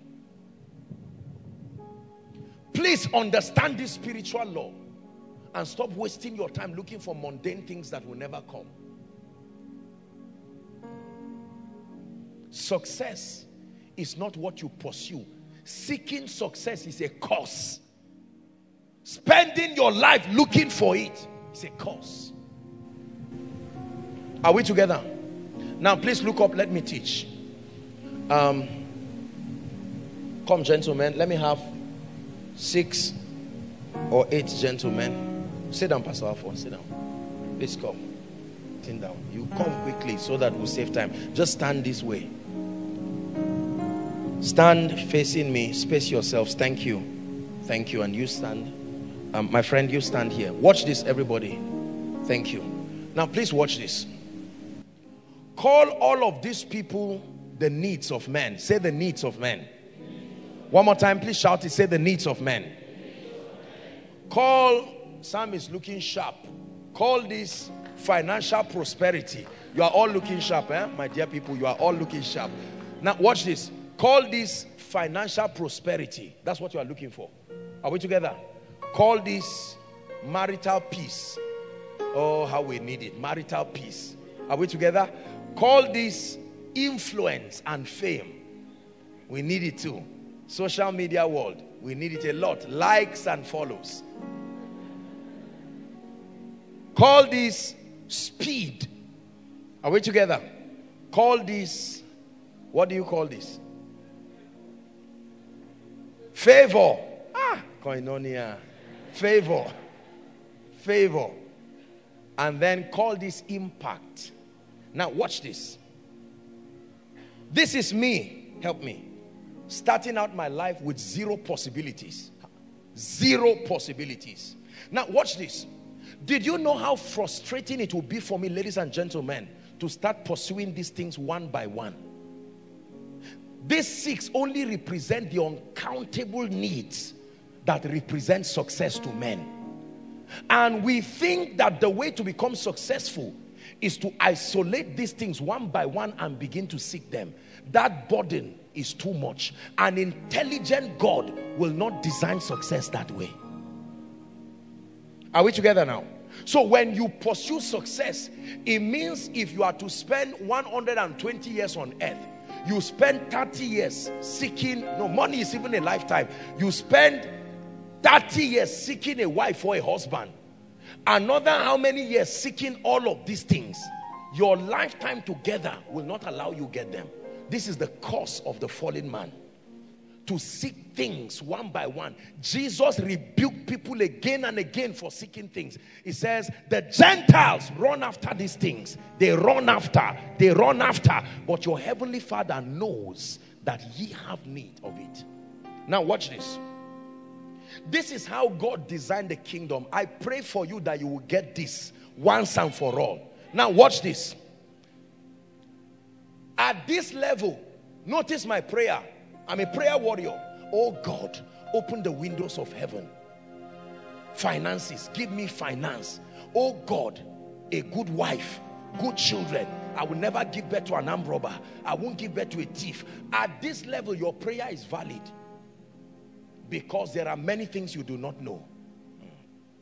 Father, grant me favor in the name of Jesus. Lord, grant me fame, grant me speed. And I'm praying.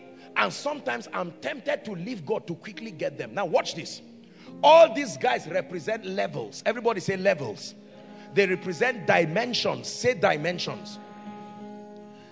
For every level I get to, designed by God, are the possibilities already allocated to gravitate towards my growth at that level. So human beings are in versions. Are we together now? There is a version of me that cannot be a millionaire. No. It is God's law that will stop that version from being a millionaire. It's not an attack. If I pray to be a millionaire, God will answer me by providing the growth that takes me to the realm where that possibility was allocated. Please understand what I'm teaching you. Now, the challenge with believers is that we stay where we are and we try to use prayer to, what are you called? Impacts. Now, I'm here full of ignorance and pride, and yet I want to make Benny Hinn's impact. And I borrowed the impact for 2 weeks like a rubber ring. What happens? It will leave me again. Anything that does not come to you because of your growth must leave you. It will leave as losses. It will live as armed robbers. It will live as thieves. Forget about the actors. There is a law that compels that any level that any object you get that does not resonate with your growth must leave you. It's a law. I show you the laws of the kingdom. I show you the way we grow. Now watch this. These guys are standing here. Now gentlemen, this is what I want you to do. For every step I take forward, you two take a step forward. Are we together? Now watch this. I am here and I was invited to come for Koinonia. A broke, confused, wearing my smelly cloth. All I know is God. And I have the opportunity to sit under a heavy anointing and mentorship. And now I am taught certain things. Watch this. As the word of God is shining upon my mind, I may not know what I'm doing, but I'm taking a step. And the things I'm looking for are also taking a step. Are you seeing that now? All at once. Or this is what will happen. Step back. When I step to your level, you step forward. Are we together? Now, watch this. I am here right now and I move forward. And these guys come. Now, notice, without prayer, some results start coming because I grew there. Now, my eye is here and it's good to look far, but it's not going to come to your life. Listen, hold on. Let me teach you something. If Papa E.A. Adeboye today empties his account this night, before 12 noon, millions will come back. I will tell you why. It's not because there are givers. It's not because he's a man of God. When the money disappears, the law of God will send a signal to heaven that this growth level should not have this kind of account reflect. The justice system of God must balance that destiny. This is what physics has tried to describe a long time ago. That there is a system of balance in life. It is not a lie. Please understand this. Now watch this. I sit down here as a confused Christian, and if I'm not properly mentored, I quickly come here and lie down on someone's BMW and just say it is mine. If you mean it is yours with the law of process and engaging this, you are right. But you mean you want it now. Even if they give you now, there is a system design that will take it from you. See, let me tell you, it is why many people never hold on to things sustainably. They have balloon success. They open up today and shrink back again. There were certain things that it would be stupid for me to desire 10 years ago, 15 years ago. No, growth brought it. So I'm growing. Praying every day as I'm learning a key, as I'm sowing seeds, as I'm building. Look at what I'm doing. It's moving towards me. Moving towards me. Are you seeing that now? A time will come where everything that I see, come gentlemen, I will be immersed in my possibilities. I can no longer leave them. It will not make a difference again whether I give or don't give, financially speaking. I've entered a realm of financial equilibrium where what goes and what comes, it doesn't make a difference. The only thing is just my faith with God. But at this level, when I give, I will know it. I will know something left me. Now watch this. Let me tell you what God is doing to you every week you are coming. You are right here. You may not know what is happening. Listen to me. Please, just be sensitive and pay attention. You may not know what it is that is happening to you, but this is the law of God. Man of God, don't sit back just admiring everybody.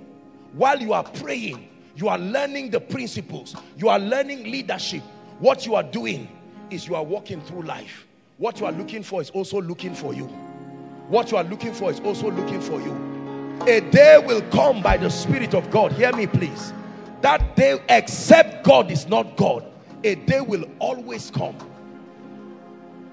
That includes the anointing. Watch this. Shift back. Call these dimensions of the anointing. My brothers, you cannot stand at this level and want to operate in the anointing and the spirit at this level, no matter what impartation, all this double portion prayer, of course, is just a sincere prayer by well-meaning people. Even the man of God knows it's not double portion that came on that person. It just fell down, so that it's just hunger that was imparted to go back to the secret place.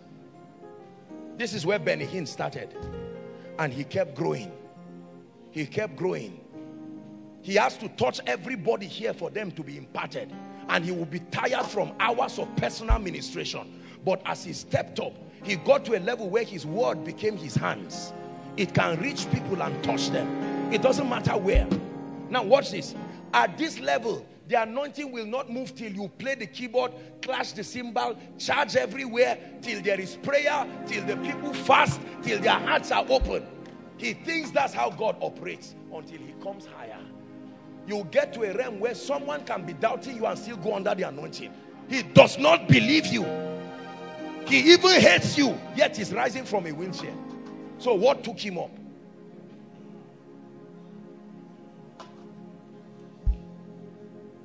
For every time you backslide, this is what happens. Every time you are offended and angry, I won't go to church again, I'm tired. This is what you are doing to yourself. Shifting you further. Sincerely, this thing I'm acting is how destiny works. Let me tell you this. Business people, hear me. If you believe that you will imaginarily stumble into millions just by meeting a business or an investment, or just stumble into it, you are joking. It will leave you. It is only growth that has the power to keep any possibility. So the way we succeed is not what we do, it is who we become. There is a version of me that should not be inside an aircraft. If I enter an aircraft, the aircraft will throw me out. Are we together? There is a version of me that should not have a car. If I want a car, I don't look for a car. I grow into the realm where a car was allocated.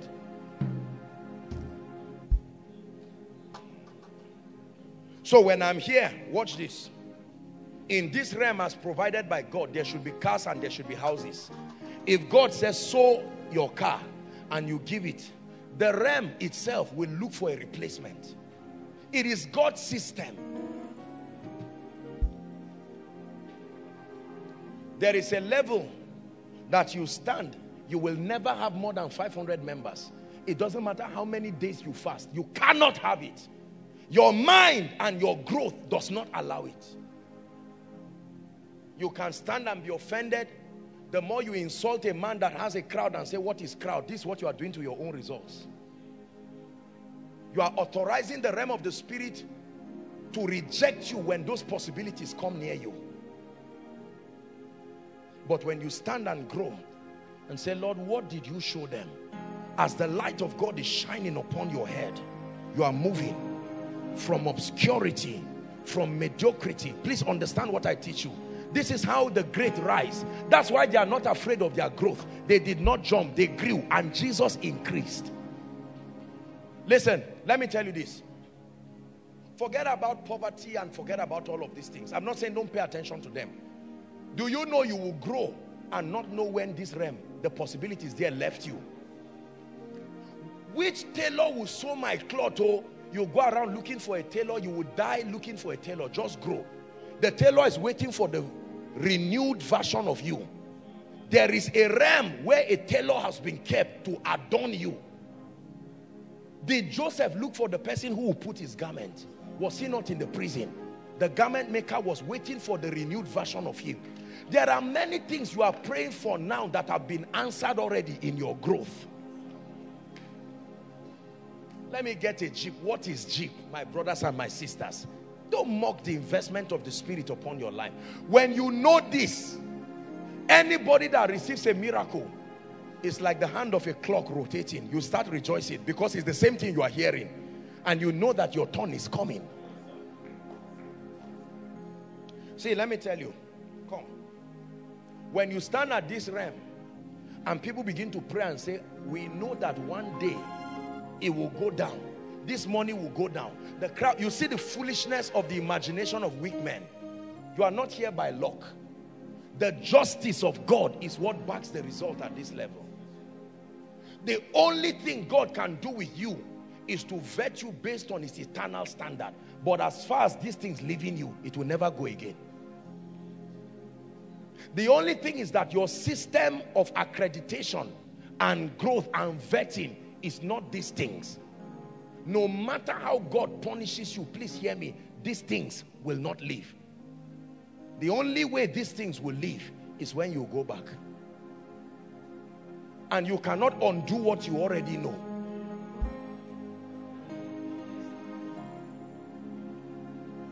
That is the reason why Lucifer, the light bearer, can still make you prophesy, can still make you wealthy. Lucifer, you can go to Satan because he stood in a position as the exalted light bearer of God, and there were possibilities that were tied to his office.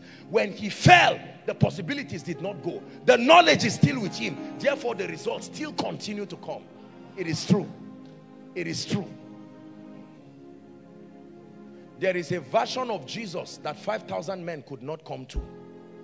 Not the baby in the manger, not the 12-year-old Jesus, not even the 30 unbaptized Jesus. There was a version of Jesus that creation was waiting for. And the Father told that version, creation, now hear ye this version.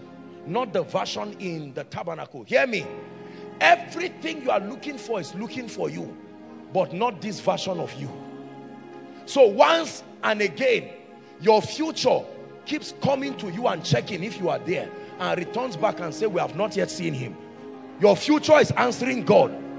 So the Bible says creation is waiting for the manifest. Creation keeps checking, are they there? He says they are not yet there. But when you grow, you will grow to a realm where creation will now see the manifestation of the sons of God. Please hear me. There is a version of this ministry that we cannot go to at this level. No.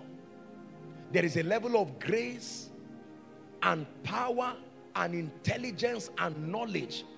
The future of this ministry is already waiting, checking for us and saying Koinonia has not arrived. In that future, Koinonia is not yet there. If we stop here, God will have to make do with what is available. But that's not what would have been.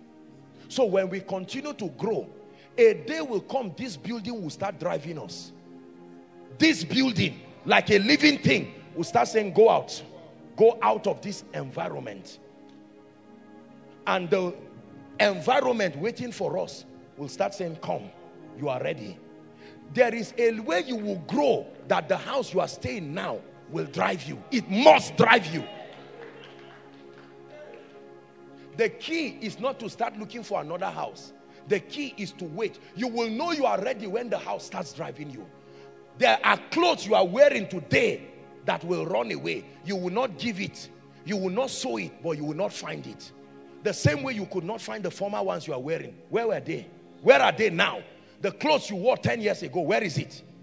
You did not pack it in a bag and sewed it. Where did it go to? Please understand what I teach you. These are the secrets that the Lord brought to me and gave me rest. I don't chase things. You can stay from your room and like a magnet attract anything from the globe. Provided it is on earth, they will walk like the animals. This was the strategy that brought the animals to the ark of Noah. The animals were in the bush. If Noah went looking for them one by one, he would die there. I show you this from scripture. Noah built the ark. The moment the ark was ready, this law started calling the animals. One by one, they started marching. If animals came to the ark, your money is on earth, but the hand to collect it is not this hand. There is a hand that is trained by the Lord. When you lift it from all over the earth, it will come. The average believer, after responding, after responding to an altar call, honestly does not know what he should do again. And he would have to subscribe to the ideology that is predominant within the territory where he got saved. Now, it looks very simple, but sometimes it can be very poisonous, because it matters who talks to you about God, and it matters what you are told. It matters the jurisdiction of the spiritual information that is supplied you. You can hate God because he was wrongly proposed. You can have imbalance in your spiritual life because some well-meaning but maybe ignorant person communicated a dimension of Christ in a lopsided way. And I told us again, and I've shared it here in this house, that how we grow matters, not just that we grow. Now think with me, for instance, that this gentleman just got born again, and the next topic he hears is love and marriage or financial prosperity. As powerful as it is, this guy is already in trouble. You see, there is a foundation of truth that he should be taught to make the issue of marriage or the issue of finance make sense. You see that now? If this guy has not been taught things like how to deal with the flesh, conformity to the image of the Christ, you know, how to rise beyond the vicissitudes of this life, that life of surrender, the prosperity is going to destroy this man. He will have the money because the principles work, but it will be at the expense of his soul. But the Bible says to prosper even as your soul prospers. That means while you are prospering in other areas, there has to be a check. If you find out your soul is not prospering, then you need to vet the system you are following. If it's God's system, you will prosper even as your soul prospers. Hallelujah. When a believer gets born again, this is the sequence, or gets saved, the next assignment of this believer is to be introduced to the ministry of the Holy Spirit. Remember Jesus from John 15, John 16, in fact John 14, he began to talk about the ministry of the Holy Spirit. That he was on his way going, but the Comforter, whom the Father will send in my name. The Gospel of John, he began to introduce us to the Holy Spirit. When he gets to chapter 16, he says, I have many things to tell you, but ye cannot bear them now. How be it? When he, the Spirit of truth, is come, he said, he will guide you into all truth. So you see his assignment. He will guide you into all truth. That means you have to be guided. Truth is not on the ground and you just pick anywhere. You have to be guided. And that is in the office of the Holy Spirit as a distinct personality of the Godhead to guide believers into all truth. Studying scripture without his guidance will lead to error, imbalance, and religion. When he, the Spirit of truth, is come, he said, he will guide you into all truth. He will show you the things that will come. He will take of what is mine and give it to you.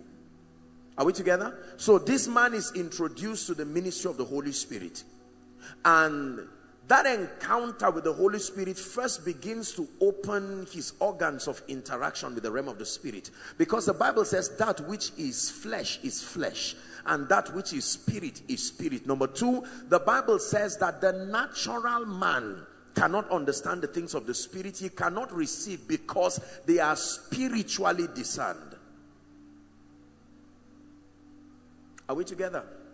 No matter how illiterate, no matter how educated, no matter how enlightened, the moment you want to start that spirit walk, you have to subscribe to the ministry of the Holy Spirit. It is very, very important. If you do not subscribe to the ministry of the Holy Spirit, you will walk with God purely based on intellect or based on the sociological context of life, and all of these things are within the three-dimensional realm. You will not be able to walk with the Holy Spirit and walk with God outside of this realm. If you're together, please say amen. You can mechanically pick the Bible and just begin to read like any atheist would just read to know about the Christian faith. But this book that you see has to be opened by the Spirit.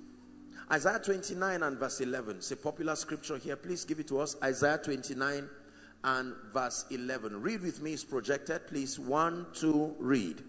And the vision of all is become unto you as the words of a book that is sealed, which men deliver to one that is learned, saying, read this, I pray thee. And he said, I cannot, for it is what? Notice, it didn't say it is closed. It is sealed. So you can open it, and yet it is sealed. Next verse, 12. And the book is delivered unto him that is not learned, saying, read this, I pray thee. And he said, I am not learned. You see, there is a realm where both the learned and the unlearned come together and depend on the Holy Spirit. This is very important, because the ways of God are not the ways of man. The methodologies of the kingdom sometimes are very ego-stinging and insulting. And until you become spiritual by your submitting to the Holy Spirit, you will not be effective in your spirit work. That was why Naaman refused to wash. He was angry. He was embarrassed. What kind of nonsense is this? You brought me to embarrass me before a prophet. The prophet did not even come out to even honor me. Is it that he's not aware that I am Naaman, the captain of the Syrian army? And the little lady encouraged him and said, look, if he had told you to do another thing that is worse, wouldn't you do it? And the man humbled himself, washed 7 times in a very dirty river, and then came out clean. The ways of God. Alas, master, for it was missing. Where they met with Prophet Elisha was very, very straight, narrow. And they went to a greater place, and while they were felling the trees, the axe head fell. You would expect that he would say, who can swim? So that we'll get it quickly. But that was already a hopeless situation. Scientifically, he said, where fell it? And he took a stick, threw it there, and all of a sudden, it came back. The prophets began to eat, and they shouted, there's death in the pot. And he took flour and sprinkled on it and said, go ahead and eat. It's been cleansed. So the ways of God are a mystery. You have to understand, a serpent comes and is buffeting the people, and then a brazen serpent is lifted, and they are told to just look at it. That whoever would not look at that serpent will be a victim of this one. Very, very powerful, the ways of God. In God's economy, there is he that scattereth and yet increaseth. There is he that withholdeth more than his meat and tends to poverty. Are you seeing that now? Yes. So it takes being spiritual to really, really become a kingdom person. Now I began to share with us a few keys of the kingdom. We'll continue from there. Bless God. Number one, we looked at 2 last week. Number one was the concept of starting and prioritizing God. God only, God first, God above all. And we explored the first 3 words of Genesis, or first 4 words of Genesis 1 verse 1. I'm just doing a quick recap. The Bible says in Genesis 1 verse 1, the first 4 words, in the beginning, God. The beginning of everything must be God. You do not ask God to come and patch your life. You don't create your agenda, create your plans, and ask God to endorse it. He's Alpha, Omega, not Chronos, Omega. God will not join you on the way. He has to start. Are we together? The Bible does not call him Chronos. You don't call him to join the bandwagon of your will and your intentions. He's Alpha and Omega. And so we challenged ourselves that it's important that in this kingdom, those who excel in this kingdom are those who must exalt God and his purposes above their desires, above their intentions. I want it this way, but I acknowledge the fact that when God becomes above everything, he protects, he preserves. 2, we spoke about the concept of success, tying it with the law of the mind. Is very important. That transformation is important in this kingdom. In this kingdom, we reign by light, we reign by knowledge, and that knowledge comes through transformation. Transformation through renewal and enlightenment. Take notes. Transformation happens through renewal and enlightenment. Renewal because there are old ideas that are there that may not be consistent with the ways of Christ. Not everything in your mind is dangerous. Not everything in your mind is wrong. But when you come to Christ, the Holy Spirit, Adam, before his fall, did not need renewal. There was no need for renewal. Are we together? The content in his mind and his understanding came directly from God. Satan began to sow a seed of an information. When Jesus came, the Bible says, God now came walking in the cool of the day. Adam, where art thou? He said, I heard thy voice, but I hid because I was naked. And he said, who told you? That means you have captured in your mind an information that did not come from me. Who told you? Who told you? You have banked an information that is a seed that will grow. Are we together? Yes. I hope you know that it is not only God that is the sower of the word. It is not only Satan too sows. Remember in the parable of the wheat and the tares, while men slept, an enemy, whoever that enemy is, we know he's a farmer too, because he sows. So you can wake up with ideas you did not sleep with. You can wake up with a harvest you did not remember sowing. This is why transformation is powerful. You look at a little child, a little baby that looks very helpless in the hands of the mother, and give the child 1 or 2 years, the child will begin to pronounce words and you are wondering where it's coming from. The baby will whine his or her hand and give the mother a slap, and while the mother is crying, the baby is laughing. Where did that come from? Certainly not from the womb, but where, for God's sake, did that come from? When has the child associated cry with joy? Are we together now? So you see the kind of world that we live in. He said, in iniquity did my mother conceive me. And then the way life works ensures that you remain a sinner in many ways. The anger from the boss man. I mean, what he would do, someone depriving you of your rights, and you know, there are too many things within 24 hours that can destroy your understanding. And then the Bible says in Romans chapter 12, 1 and 2, I beseech thee, brethren. It's not a sermon, it's a plea. By the mercies of God, that ye offer your bodies a living sacrifice, holy and acceptable unto God. He calls it your reasonable act of service. Verse 2 says, and do not be conformed. Here it is. Do not be conformed to this world. Is the Greek word aeon, the thinking pattern, the system of operation that comes with this cosmos. It says, but be ye transformed. How? By the renewing of your mind. And that by that you will be able to prove what is that good and perfect and acceptable will of God. Philippians chapter 2 and verse 5 says, to permit this mind to be in you, which was also in Christ Jesus. There was a mindset, there was a thinking, there was a body of conviction that made Jesus that flawless when he was on earth. And he's saying allow. The word let there means allow. Allow this body of beliefs, allow these belief systems to also be enshrined in your understanding. Very important. Ephesians chapter 4 and verse 18. The Bible says, having their understanding darkened. Then it says, being alienated from the life of God through the ignorance that is in them because of the blindness of their mind. When your understanding is darkened, you are alienated from the potential, the experience of the life of God. It says through the ignorance that is in them. Transformation is very important. There is almost no hope for an effective Christian life for any believer who ignores transformation.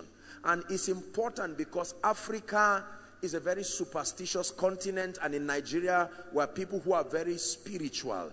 We would opt for wise sayings. We would opt for a mix of trado-African Christian approaches, and would not settle down for the word of God that is balanced, truthful, intelligent, and transforming. And this lopsidedness continues to produce the different qualities and the versions of Christians that we have. And all those species will all be credited to the wisdom of God. And it's not entirely so. Because there is a species of man that God cannot produce. So when you see that kind of man, you know that there was a corruption somewhere. Hallelujah. Praise the Lord. The mind is very powerful. I taught us about success, that true success in the kingdom is not something that we do. True success is what you attract by who you become. This is very powerful. There are so many people who continue to labor effortlessly to do things. Financially, spiritually, they want to do things. And there is a place of doing. There is a place of action. But action is only relevant when there is transformation. Success is what you attract by who you become. There is a level of transformation you get to that cannot allow a certain level of life to remain. It's impossible.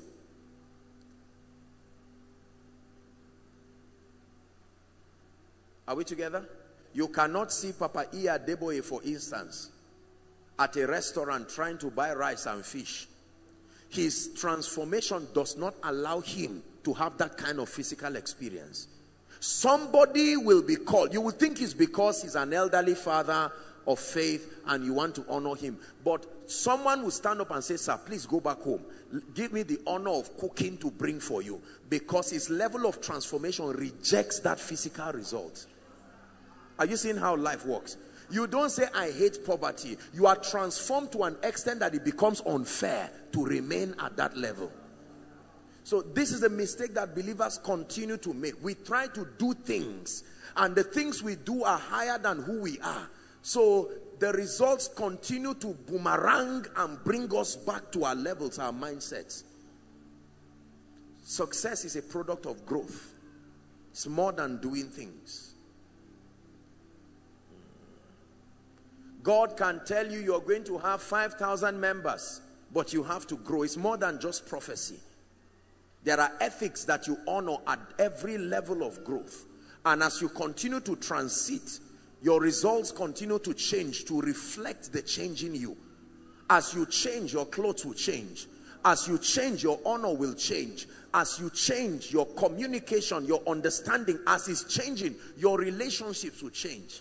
Everything continues to change to reflect the changing person. You don't go and look for friends. You attract them by your growth. Are we together? You don't go around handpicking people. This is the labor that God saved us from through transformation. Look how painful it is to go and select friends. How do you know the person will not change tomorrow? Allow the wisdom of God to select them. Your assignment is to grow. Does not deep call on to deep. When you grow, it begins to change. You cannot be wealthy and have poor friends. It's not about driving them. The law edits itself. It edits your possibilities. The moment there is that transition, your one room starts pushing you out without an intention to leave. You don't have to say, I'm tired of this place. No, that's not wise. Grow. There is a level to which you grow. Your one room will push you out, and the laws of God will back your exit. They remained in Egypt until Moses started bringing an information. Moses said, thus said the God of the Hebrews, your 430 years is exhausted. He didn't preach in one day. They kept hearing it. While they started believing an Exodus, no matter how bound they were forced out of the place. Listen, it is frustrating. This is why a fake life, and oh dear, God bless and help our generation. Gathering physical things that are not reflected in your growth is a waste of time. It was authorized to live, and it must live. There is no power in existence that can keep it with you. If I bless you with 1 million, your mind has not grown to that level. Your mind will interpret that 1 million as an attack and will fight its exit until it returns to the value that reflects your growth. It's not the issue of a spirit of poverty. No. Satan is an opportunist. When he comes, he looks at a man's mental construction and uses it to build the strategy. Satan does not come to a man with a default strategy. His strategy is bespoke. It's made to your mindset. He will study your mindset, from it study your vulnerability, and carve out a strategy from it to bring you down. Satan cometh to me, but did not find anything. Satan comes to men and check, where is darkness? What gives me license? What gives me access? If your prayer life is on fire, he can't attack your prayer life. He will check your understanding of the word of God. They are called rulers of darkness. Their domain is when there is ignorance. Are we together? The law of the mind. When I learned this law, it changed my life. I knew that there had to be an easy way. It's difficult to give God glory the way many people seek success. Your assignment is to grow. When you grow, from the intelligence of that growth, you will be guided on what to do circumspectly. The Bible says to walk circumspectly as wise and not as unwise. And it says the way you walk circumspectly is by applying time redemption strategies to your life. Redeem time. You don't redeem time by refusing to walk in time. Time is automatic, but that your life becomes circumspect when you take pathways that have time redemption advantages on them, like following the path of favor, like following the path of mercy, like following the path of growth rather than seeking things. When you seek things and get them in 5 years and then by the 6th year it leaves you, that's time wastage. But when you grow in 2 years and attract what stays for life, that's time redemption. So the Bible says to walk circumspectly as wise and not as unwise.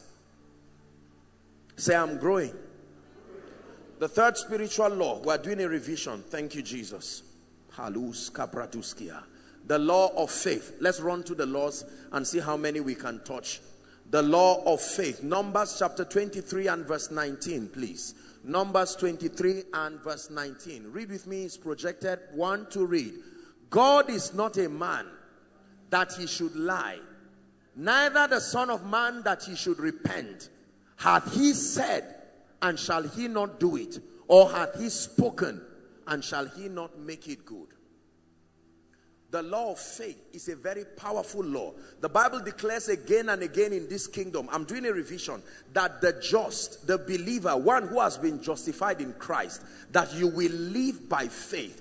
The only assurance of your victory, the only assurance of tomorrow, the assurance of success is faith. There is no earthly guarantee given to any man, not by any uncle, not by any auntie, not by any certificate, not by any platform. The authorized platform of confidence for the believer is faith.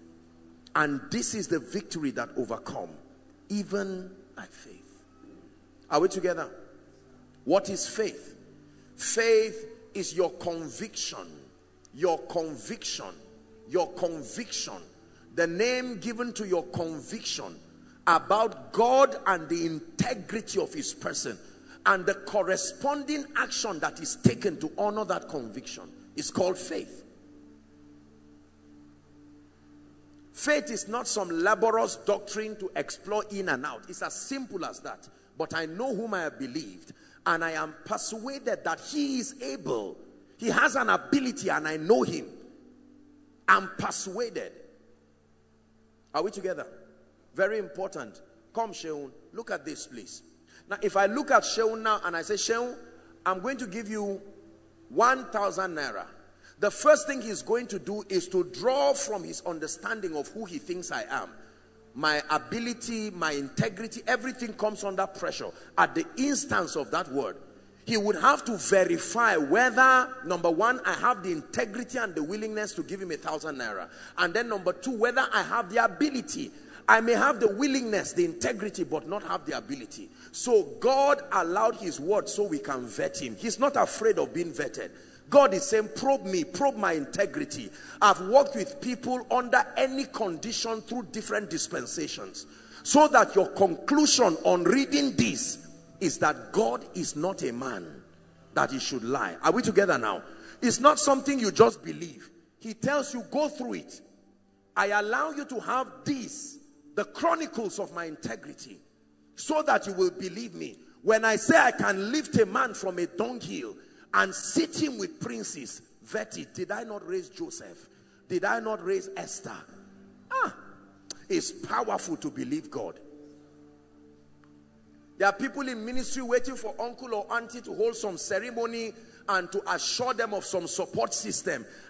There will be one building that you will be using and will be giving you 30,000. You will never rise. You will never move. Listen, If it is God, he will prove himself. Faith. Powerful. Find a believer that has faith and understands faith. Now, faith is not just blindly believing. Faith is conviction. Are we together? And that conviction comes through understanding. You have really understood God and his ways when you know how you contribute in terms of your partnership, your participation. Listen, Bible faith does not leave everything to God. There is always man's role in that equation. Please understand this. Bible faith will never allow God to just do everything. There is always the participation. And your participation is your believing God and then subscribing to the terms, the conditions that guarantee for that outcome. This is where many believers continue to miss it. Faith is more than just confession. Faith is more than just receiving, as important as they are. They are all equations in that, variables in that equation of faith. But Bible faith is not Bible faith until you find the condition allocated. Deuteronomy chapter 28 from verse 1 and 2, and it shall come to pass, if thou shalt diligently hearken to the voice of the Lord, to do and observe all that I command you this day, that the Lord thy God, now watch this, that the Lord thy God will set thee on high above all nations of the earth. Verse 2, it says, and all these blessings shall come upon thee and overtake you. Condition, if thou shalt hearken to the voice of the Lord. If thou shalt pay attention, if you place value on the speakings of God, if you place value on his ways, his intelligence, his methodology, you will not be exalted above all nations just because you want to get there. Bible faith is not just confessing, and now from this scripture, you say, in the name of Jesus, I'm exalted above all nations. You are correct. But if you stop there, you will live a frustrated Christian life. There is a condition. While you speak, you release that word. But more than that, you have to go back and find out, so what is the voice of God saying? What does it say? The voice of God, the logos of God, his thoughts, his intents. What does he say? Joshua chapter 1 and verse 8, this book of the law shall not depart from out of thy mouth, but thou shalt meditate therein day and night, that thou mayest observe to do, not just say, do all that is therein. It says, then shalt thou make thy way prosperous, and thou shalt have good success. Good success. That means if I'm manifesting faith, then I must begin to understand the ways of God. The ways of God. Every time you are learning the laws of God, every time you're understanding the methodologies of the kingdom, you are in extension manifesting the law of faith. It's proof that you believe God. It's proof that you expect him to work.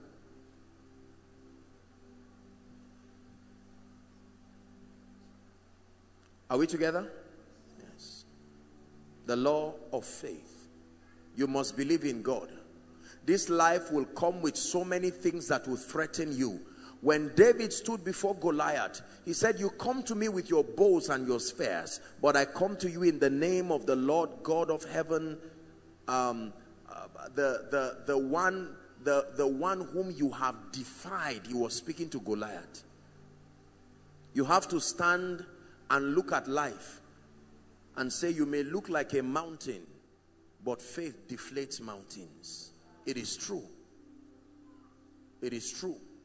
Time will fail me, he says, to talk of Gideon, Jephthah, Barak, men who through faith subdued kingdoms, wrought righteousness, shut the mouth of lions. Listen, let me tell you the truth. There is nothing in your life and around your life that is new under the sun. It takes faith to subdue. Say, in the name of Jesus, by the faith of God at work in me, I subdue every mountain. Don't approach challenges as if it was uniquely. No. There is nothing special about challenges. It is defeat that should be a surprise. Don't be embarrassed by the mountains that stand before you. Find out the provisions that make for your victory and engage it as though your life depends on it. And let the God of heaven, who is not a man that should lie, come and prove himself in your life. Every testimony here is faith. The equation of faith completed. Trusting God. Please don't doubt God. I know that we live in a sociological context that places very little reverence on God. We make it look like if you cannot see how 1 + 1 is equal to 2, 1 + 1 plus God is any answer he says it should be. Any answer. By what standard will you say he failed?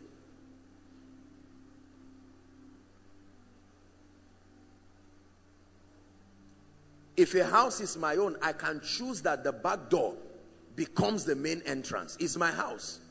So you don't say because I entered here, yes, this is my house. You are a visitor. Anywhere I show you that the door is, you follow there. Kai, this God. God can decide to say 2018 plus 2019 should be equal to 2001 to 2017's result together. This is God for you. 10 years in one.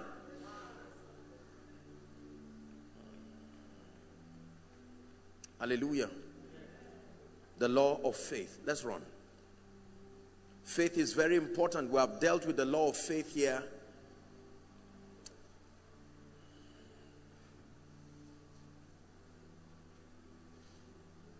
We have discussed the law of value as one of the kingdom mysteries for an effective Christian life.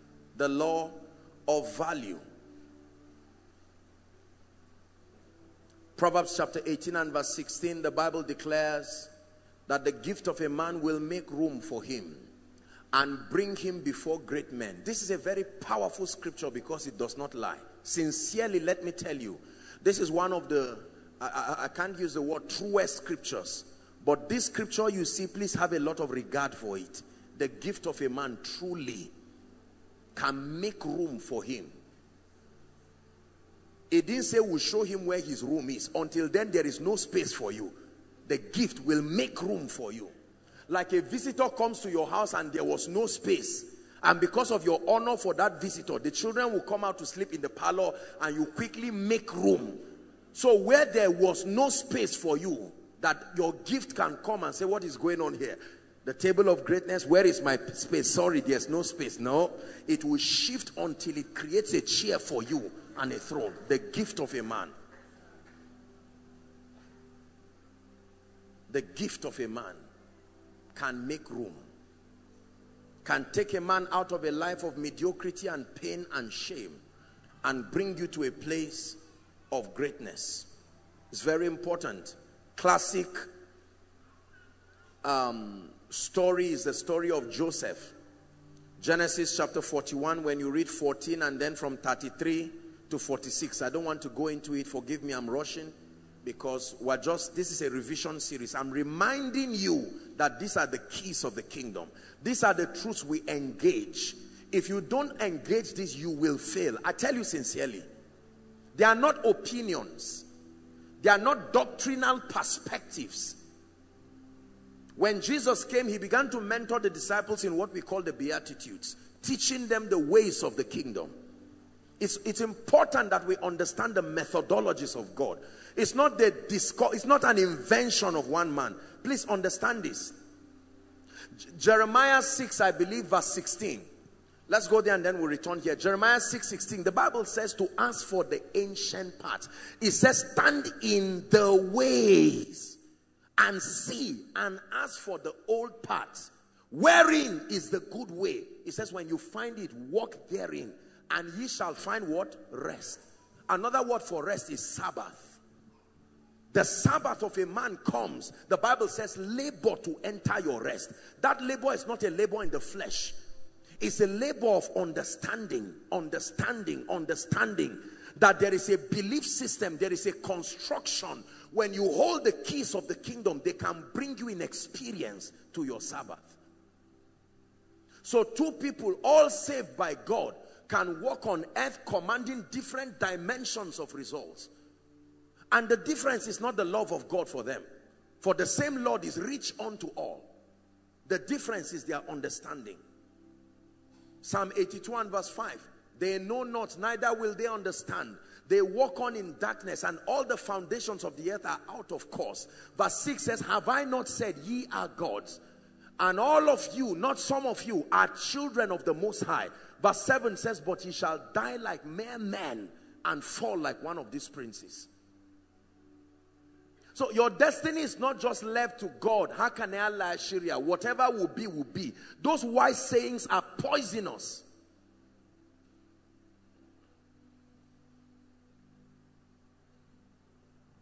Are we together? The law of value. Very, very powerful. You will continue to sweep the floor of life and destiny until your value bails you out to sit with kings. Your value decides who pursues you. It is true. And who pursues you decides the magnitude of your reward. God designed life to operate based on a reward system. There's no sentiments to it. Life operates based on a reward system. That means that no matter how bad my background is, no matter how bad it was, there is a bailout system. I can be valuable. I can find my way out of every nonsense in life. It has nothing to do with who likes you or who does not like you. It's a principle backed up by God's own integrity.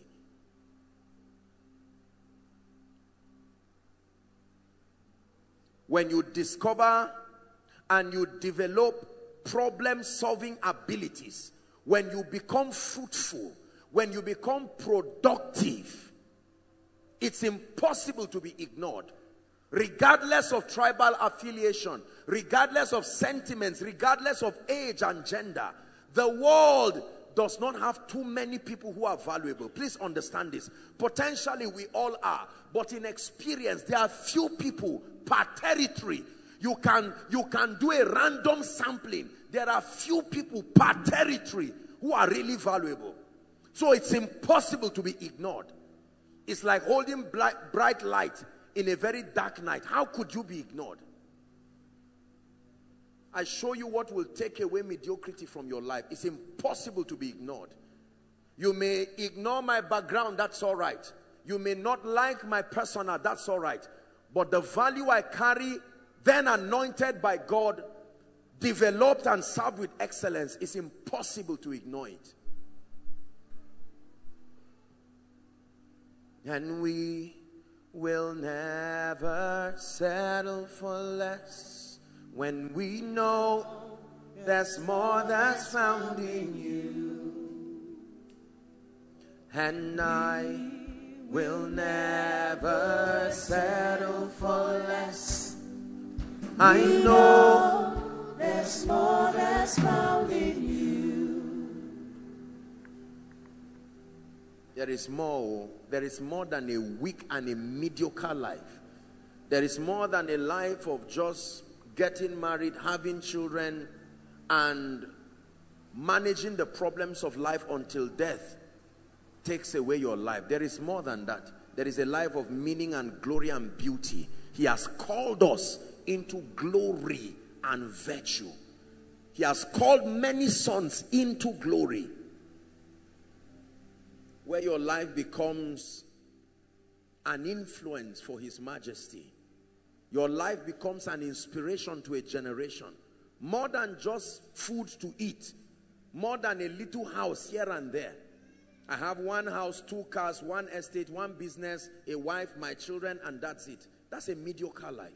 There's more than that. Are we together? The Bible says that you are the light of the world. Jesus is teaching here now.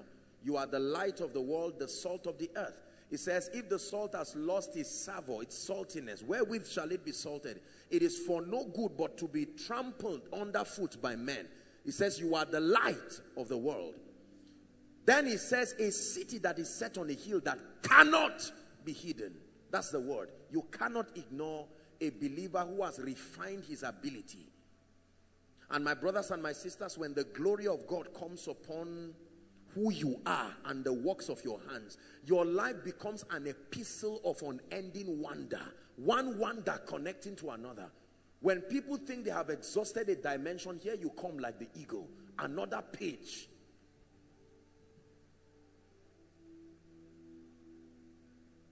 God does not select a few people to be great and a few people to follow and scrounge in mediocrity. No.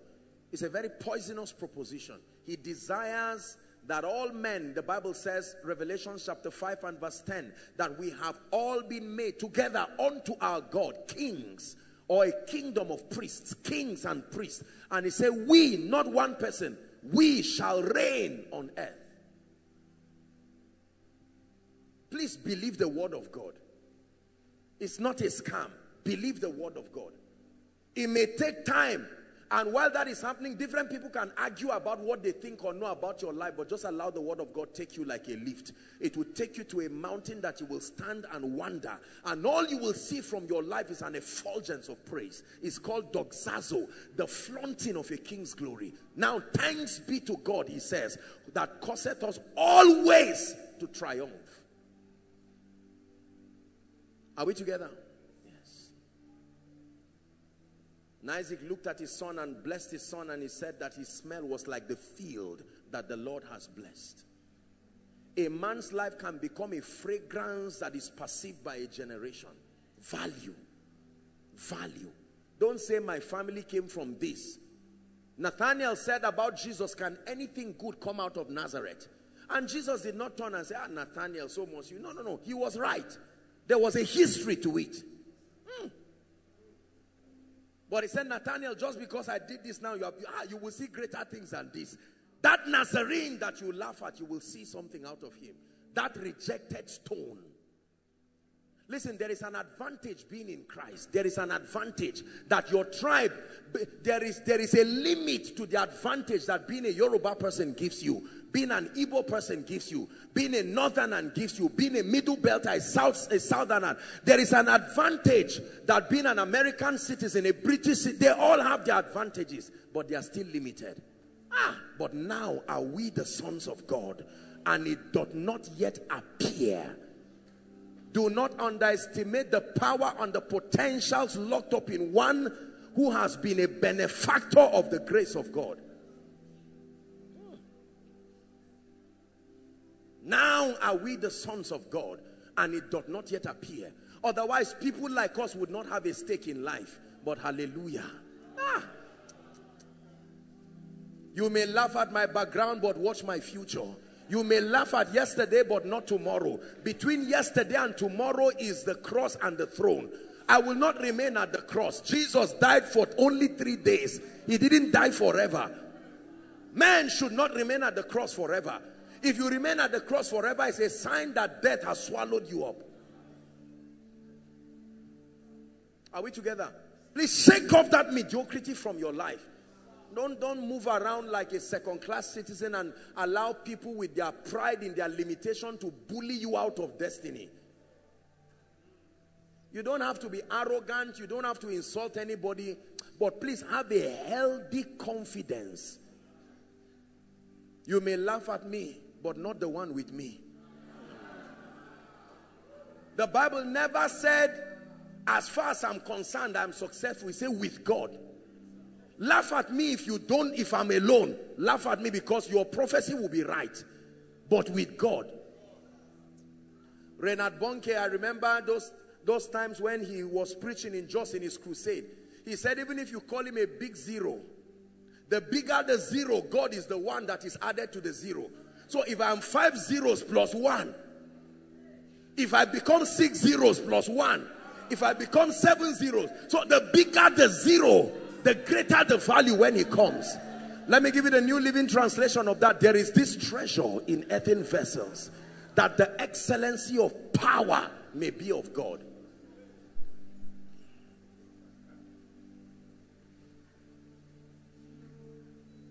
When God wanted to humble the fallen angels, he used clay to make man. You see, the fallen angels were not made from dust. Their material was light. And now God decided to make mud and put his image that they so died for to get in that earthen vessel. And they said, this is not fair. Even Lucifer, that was the light bearer, an effulgence of the light of God, did not have the privilege to carry the image of the Christ. The Holy Spirit never came inside any one angel, never came inside one cherubim, but he made clay and breathed upon that man the breath of life. Please don't just be motivated alone, be angry. You know, we have these funny ways of looking at people in society. You are not beautiful, you are ugly, you don't speak English well. Don't worry, my result will correct any error in my English. Abba! Don't allow life defeat you like this cheaply. You know, and this is our world of arrogance. Even 1 minute to a man falling inside a pit, he will act as if he still has control. Let me tell you, the days that will come will reveal a dimension of the glory of the church. It will be impossible. The church will not just be some kind of fanatical people who are close within a religious sect. No, the social economy will see the intelligence of God. Was it not prophesied by Prophet Micah that in the last days the mountain of the Lord's house will be exalted above every other mountain, and the nations will float with, they will come and say, come, let us go to the house of God, to the God of Jacob, for he will teach us his ways. It says, for from Zion, out of Zion shall proceed the law. Not into Zion, out of Zion.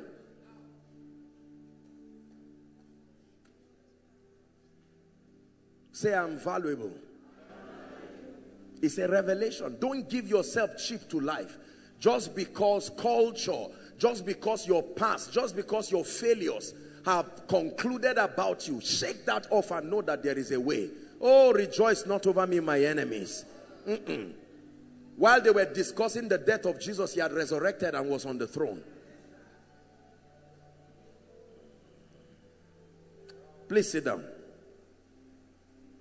The law of value.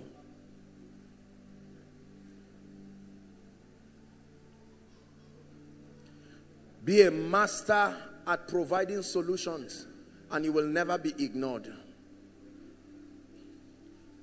The earth has too many people for you to be ignored. 7.2 billion is a lot of people. A territory can ignore you, but not the entire earth.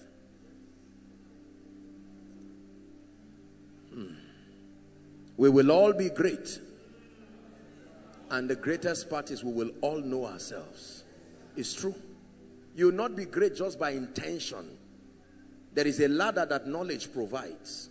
One step after another, we will climb until the pride of man against the ways of God will be revealed through our manifestation.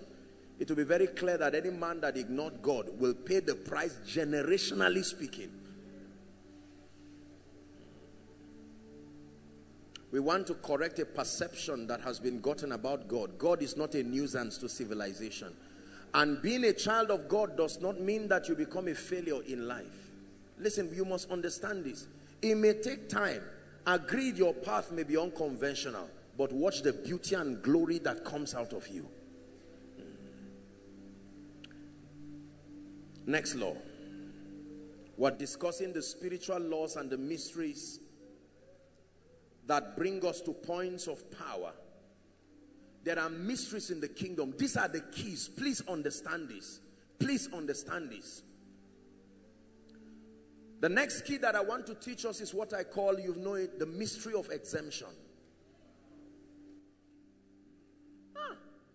That there is a key allocated by which the saints can exempt themselves.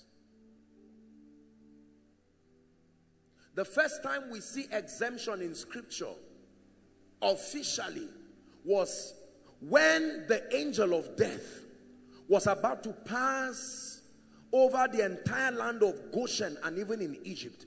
They were asked to bring a strategy, and it was a strategy of the blood on their lintel. Are we together? And that when the angel of death saw the blood, he would pass over. That is a revelation that everything should not meet you and destroy you. Passing over is a possibility in this kingdom. The Bible says 1,000 shall fall by your side and 10,000 by your right side. He said, none shall come nigh thy dwelling, but only with your eyes shall you see and behold the reward of the wicked. Let me tell you, the part of scripture you choose to believe is the part that works for you. Forget about your current result. Just focus on believing it. Sometimes when you believe certain things, at the point of believing, your results will negate it, but just continue. Remember, the things that are seen are temporal. It is the things that are unseen. Superimpose your possibilities, your life. Don't sit down and say, now that I'm talking, am I not broke? For our light afflictions, the Bible says, which is but for a moment, it says it worketh in us a far more exceeding weight of glory. Why we look not at the things that are seen, but the things that are unseen. For the things that are seen are temporal, meaning a possibility exists for them to change. Exemption. Man can be exempted.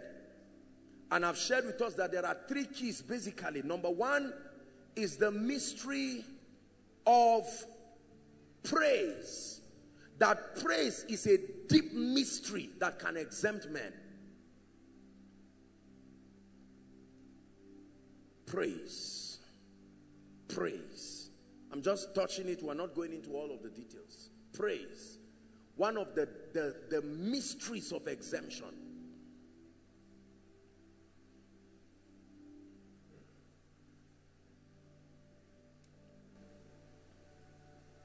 Requests that should not be granted are granted.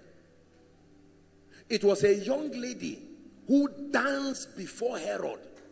Danced before Herod until a prophet's head went. He prophesied, but a lady danced until a king lost his mind and said, what do you want? And was willing to allow a small girl to ruin his kingdom. And she advised her wicked mother, who said the head of John the Baptist.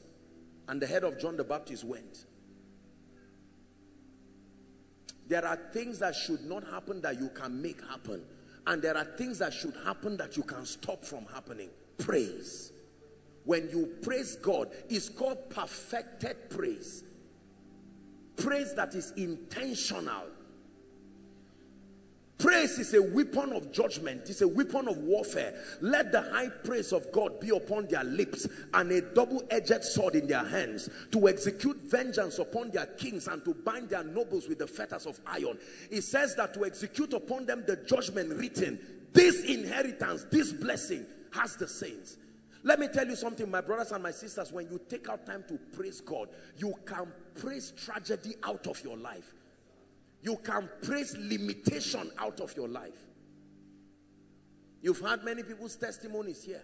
They lock themselves and sing and dance like fools.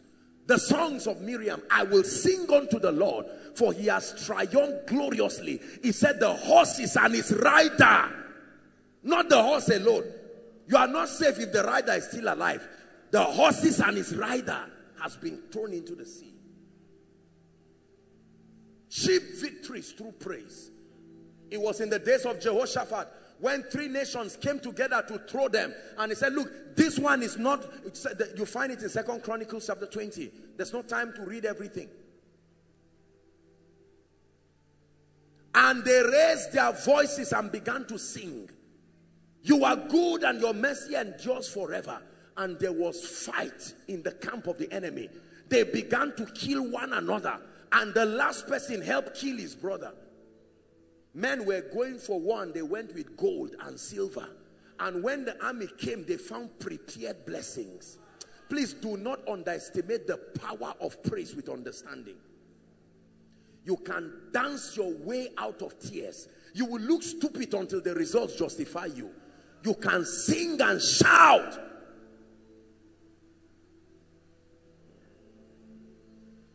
Praise is very powerful.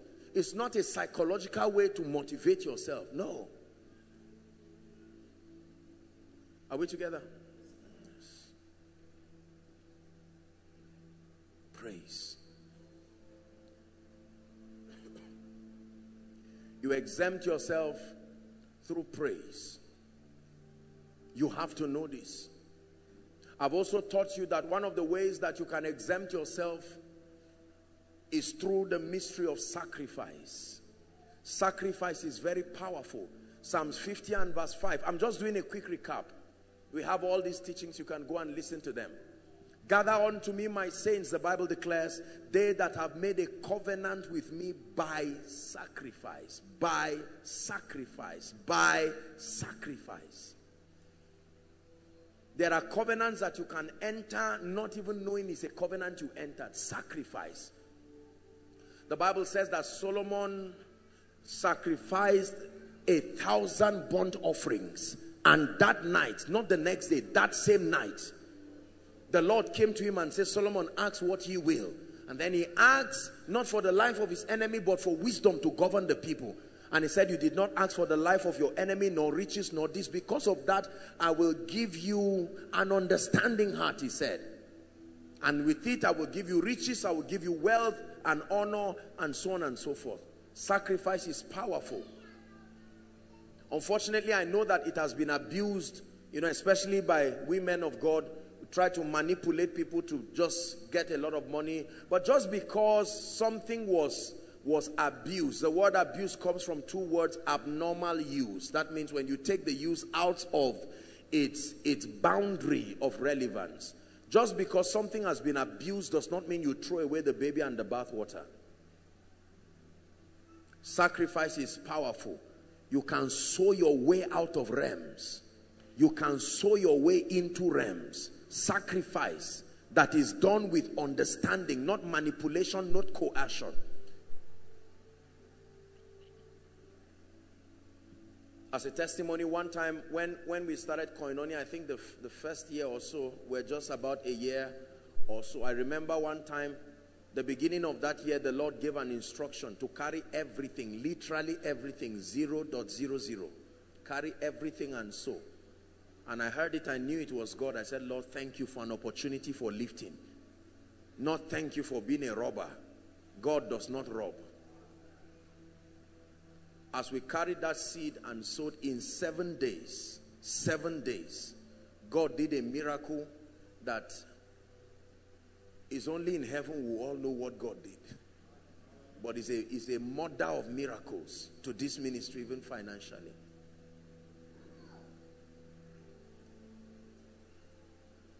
Greed is your partnership with failure.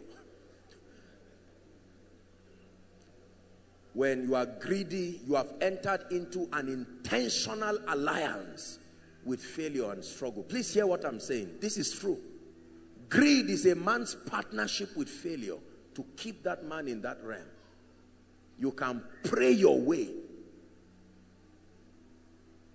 You can give your way, sow your way, and then invoke the mercy of God, and so on and so forth.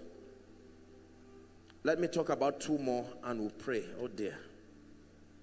But I hope you are getting these things. Because let me tell you, if you understand these principles that I show you, your life will become an unending wonder. It's true. It's not a lie. They are not opinions. Hallelujah. The next law, spiritual law, the irrefutable ministry of destiny helpers. Destiny helpers. Destiny helpers. Destiny helpers.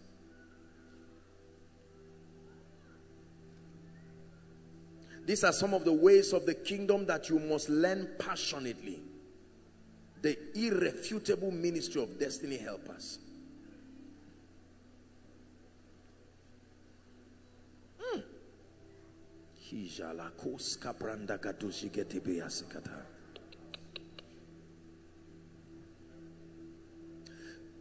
Everything on earth multiplies on the basis of relationships. Please understand this. Everything on earth multiplies on the basis of relationships. We are relational beings. In fact, the faith walk starts with a relationship with Jesus, in an experience that we know to be the new birth. relationships matter in this life. Please listen. When you master relationships, you will tame life like a dog. I wish I had the time, but let's look at just one scripture. 2 Samuel chapter 9. It's a long reading. I don't know if we can look at it. 2 Samuel chapter 9, we'll start from verse 1. Destiny helpers. There is a teaching. And David said, I answer amen for this, for even myself. And David said, is there yet any that is left in the house of Saul, that I may show him kindness for whose sake? Not for his sake. For Jonathan, because you are related to Jonathan. I want to change your life. Next verse. And there was in the house of one Saul a servant whose name was Ziba. And they went and called unto David. They called him unto David. And the king said unto him, art thou Ziba? And he said, thy servant is he. We're reading, please. Go ahead. And the king said, is there not any in the house of Saul that I may show him kindness? And so on and so forth.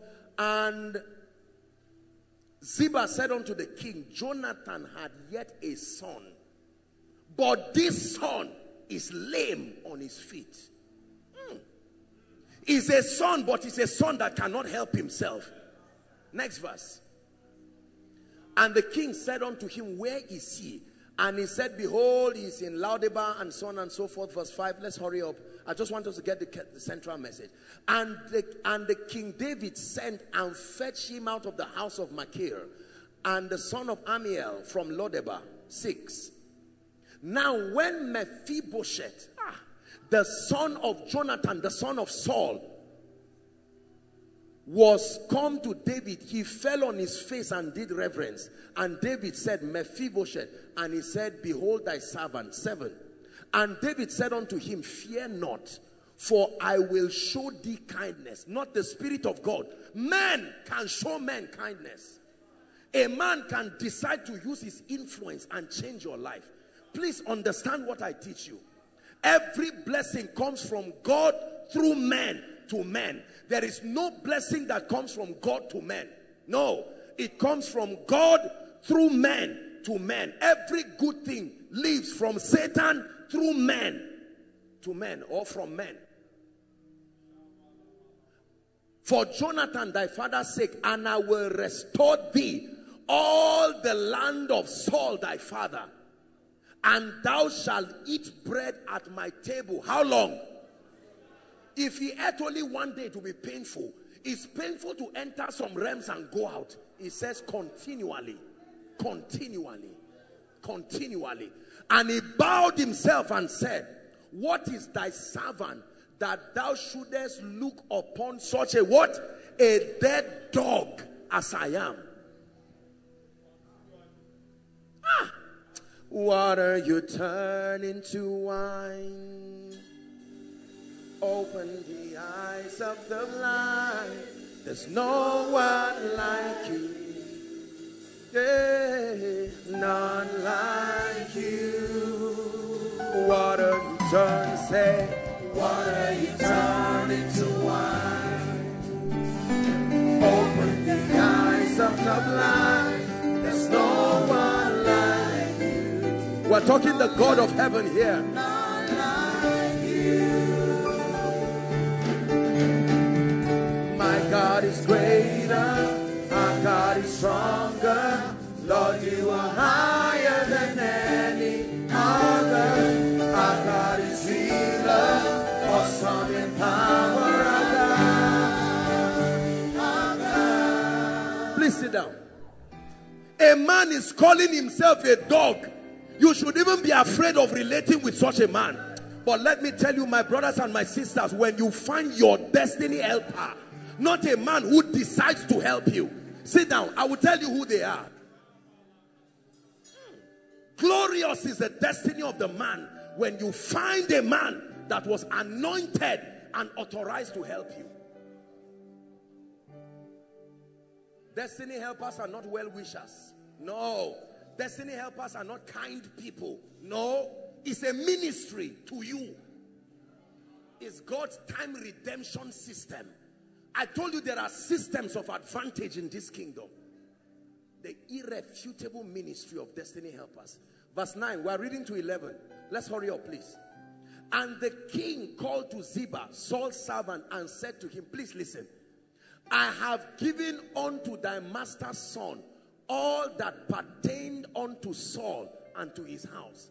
Restoration by one encounter. Everything that was lost shall be returned unto you.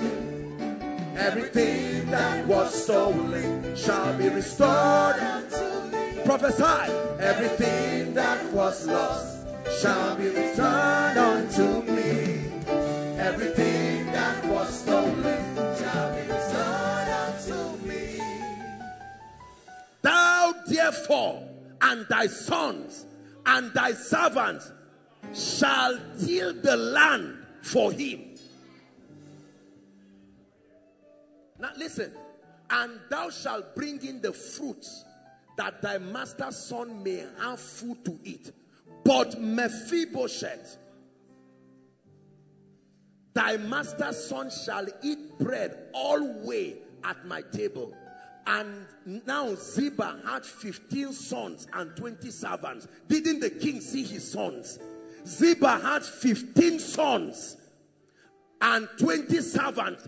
Yet they sent him, although he had sons, they said, go and run an errand for a boy who a midwife threw by mistake and crippled his destiny.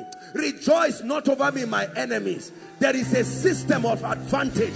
I may be limited, but in this kingdom there are keys. Everything that was lost shall be returned unto me. Everything that was stolen shall be restored unto me. Everything that was lost shall be returned unto me. Everything that was stolen shall be restored unto me. Listen. And then Ziba. Why will the Bible tell us Ziba had 15 sons? That means when a man is not your destiny helper, he will watch you like this and you see him. Every destiny helper has his own children. He has his own relatives. He did not even say, Ziba, take 2 of your sons, let me help you while I help this guy. Every disadvantage, you don't take blemish before the king. Did you not read Malachi? You call me a king, why do you bring me animals with blemish? The guy already called himself a dog. The king said, it doesn't matter. May you find the man anointed by God to lift you. Please hear what I'm saying. You can be born again and not live the potentials that are encapsulated in this kingdom. Please sit down. We'll find somewhere to pray. Mephibosheth.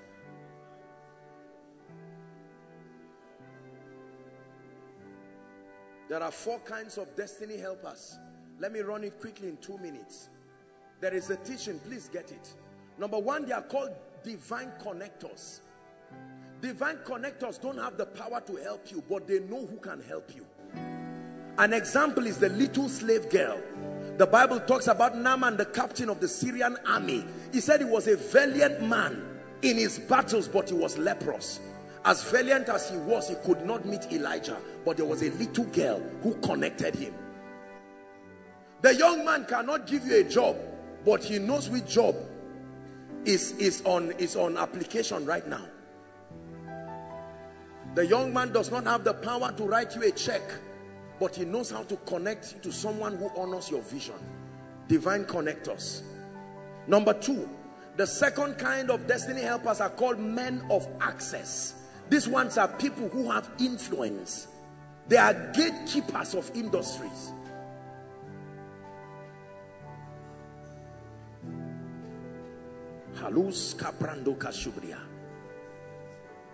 Who speaks at the gates about you matters. See, let me tell you, there is this foolishness among believers that they believe that just because God, let me tell you this sincerely, please hear me. Not every enemy is castable. Just think about what I'm saying. There are enemies that are gatekeepers and their position is honored even by God. You cannot cast them. When God wants you to pass through that gate, he will make them to show you favor. The Bible says when a man's ways pleases the Lord, he makes even his enemies. There are gatekeepers. A Cyrus can reject you. He does not honor God, but you are rejected. How do you cast Caesar? How do you cast Herod? So he granted favor. And when Joseph of Arimathea requested for the body of Jesus, they allowed it. Not every man you can just pray and say, let him leave that place. Let me tell you, there are men that will not go there because their stewardship is a covenant. They are not even there because of what they did. They are sitting on another covenant that God's integrity must protect. Although they are unbelievers. Ishmael today remains dear to the heart of God in spite of his pungency against the gospel, because he will always remember Abraham. My covenant will I not break, nor alter the thing that is gone from my mouth. In a desert land, yet they are prosperous, because God is a covenant-keeping God. So when you see people sitting down and you are praying and they are not living, find out their grandfather who loved God arrange something for them with God. Forget that they are rebelling while they are there. Their children will pay for it. But for that time, no, your prayer meets a covenant that God has vowed to honor. And you'll find out that you are praying spiritual prayers that are not producing result. What I tell you is called spiritual intelligence. It's true. These are the kinds that you need favor, influence. Did you not notice that God did not have to remove Pharaoh for Joseph? He just caused Pharaoh to love Joseph. Notice that all through the lifetime of that Pharaoh, they were allowed to serve their God. And Pharaoh gave him the wife of the priest, Potiphera, the priest of On, as a wife to a man who's another god somewhere, and he still gave him as a wife. And in the land of Goshen, the people, it was when there was another Pharaoh who knew not Joseph. That was when their oppression started. So even in a land that does not seem to favor you governmentally, you can reign. Favor. Men of access. Please don't reject men of access in your life. It's not simplicity. You will be punished again and again for that ignorance.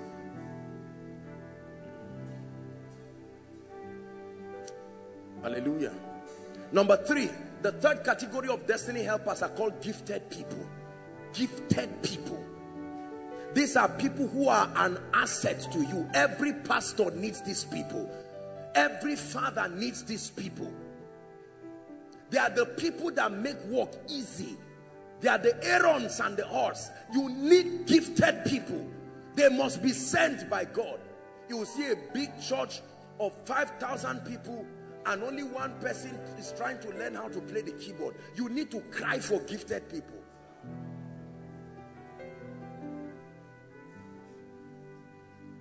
Are we together? Gifted people. I have seen personally precious, great, anointed men and women of God, but no support systems, no gifted people. There are families that don't have gifted people. Every house help is a thief. Every house help is a robber. Everybody is there has to be a skilled person. Gifted people. I'm saying this so that when you are praying, you can ask in prayer, Lord, send me gifted people. Make my life easy. You have a business, because of scarcity, you hire a receptionist who continues to drive good people from your life. Hello, is this so person's office? Why are you here? Please, if you are, don't you know who gave you the address? And person, I'm sorry. And he leaves. You are inside there doing CEO and your company is failing. You need to pray for gifted people. No man exists as an island. Gifted. I pray this prayer all the time. And I tell you sincerely, and I stand broken before God to appreciate him for giving me and giving this ministry the treasure of gifted people. The workers in this ministry are exceptionally gifted people. Has saved me the stress of any other thing. I focus on the ministry of prayer and the word. Please, you need gifted people in your life. Otherwise, life will be hard. You can't do everything by yourself. Hallelujah. Gifted people. The day your wife is giving birth, that's the day the quack doctor is on duty. You see what is happening? The day your child is sick, that's the day the unserious doctor wants to give an injection, and he experiments around your child to make him like Mephibosheth. The midwife that threw Mephibosheth, she was called a midwife. What happened that she threw the guy down? Do you know the kind of fall you have to throw a child to break the legs and scatter the child? Lord, send me gifted people in the name of Jesus Christ. And the last of all, very quickly, they are called burden bearers. The last of the destiny helpers are called burden bearers. During your down times in life, you must pray that God will send you people who don't love you because of the throne. They love you because of who you are. The flattery of success can kill. People can clap when there is a crown on your head, but when you are at the cross, you will need burden bearers. And Jesus was on his way to Golgotha, the Bible records, and he was bleeding, and that he was losing blood and was about to die. He would have died there, and if he died there, there would be problem, because he needed to die a cause, not just to die a man. Cursed is the man that hangs upon the tree, he says, that the blessings of Abraham might come upon the Gentiles, that we might receive the promise of the Spirit through faith. So if he died on the way, that's not redemption, that's obituary. And then they called on a burden bearer called Simon of Cyrene, the black man, the nigger, and the guy gladly carried the cross. Let me tell you, I pray that you will find people in your life that even when you stand like David in the cave of Adullam, the Bible says mighty men, they came to David, they saw him hiding, and they've said, you will become our king. It's not everybody that is looking for results. There are people who will stay with you. As the landlord is driving you, they will stand there and say, no, I will not run away. Men are selfish by design. Please, every leader, hear me. You need to trust God for the grace for real burden bearers. Men and women who can cry with you. They can say Hosanna, but when you're on your way to the cross, you will only see Mary and John there. Burden bearers. There are men of God, when we start building project, everybody just runs away. When the building is completed, people come and dance again to acknowledge God. Burden bearers. Even the disciples ran away. But there was a woman who said, let me risk my life. I'm on my way to the tomb to go and purify his body. I hope you know that was why she went. She carried to go and purify his body. What if she died on the way? A burden bearer will be like Ruth to Naomi. Your God will be my God, and your people will be my people. Many people, when they are in their dark days, they never find helpers who will not celebrate with you when things are going well. But you must pray for burden bearers. There is an attack on the church, and someone is standing to say, Pastor, I love you. I will stand by you all the way.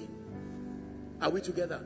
Armed robbers steal from your house, and someone comes and says, is there food? For the next 2 weeks I will be cooking for you. Don't tell anybody. I have to stay here. I hear you want to buy back another car. Please, my salary of 2 months is yours. Don't say there are no people like that. There are real burden bearers. It takes prayer and spiritual understanding. Listen, these are the forces that work in the life of others. And while you are seeing these things happen, there are burden bearers. Again, I thank God for the privilege. You know, many men of God, for many men of God, their greatest fear, in fact, many successful people, their greatest fear is whether they will have people stand by them when things go bad. I tell you, God has taken that fear out of my life. God has given me not only trusted people, not only gifted people. Not everybody, but there are people God has put in my life that I know if they put a gun today, they will stand and take that bullet. Lord, you took my pain away, and then you gave me joy.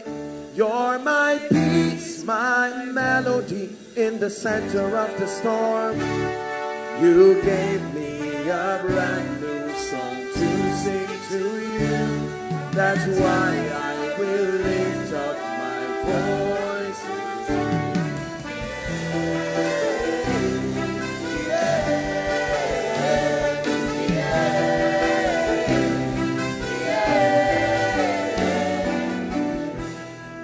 You've taken the pain and the sorrow away.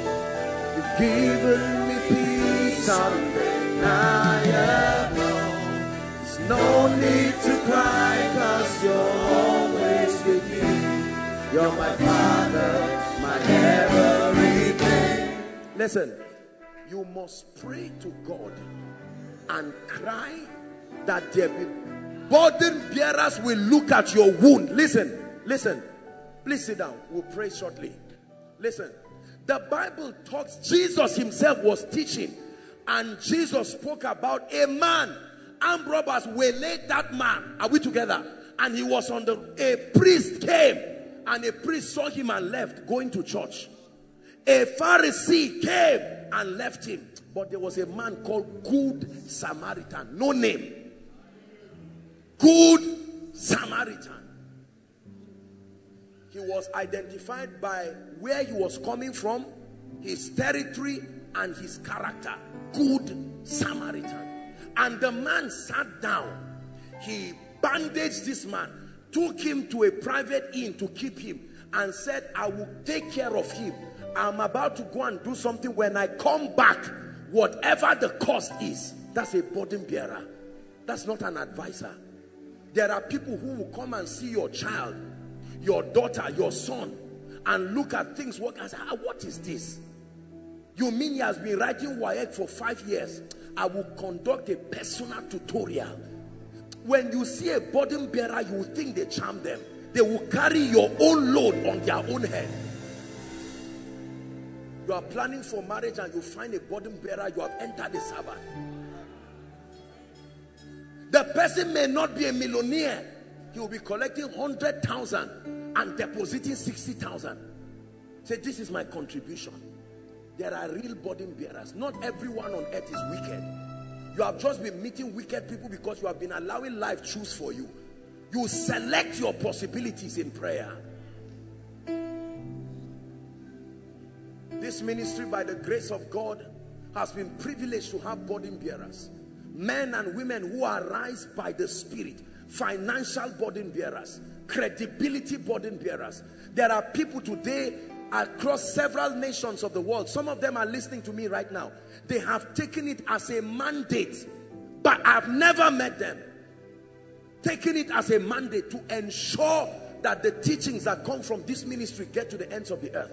There are all kinds of social media platforms. That is all they do. As if God did not call them themselves. Burden bearers.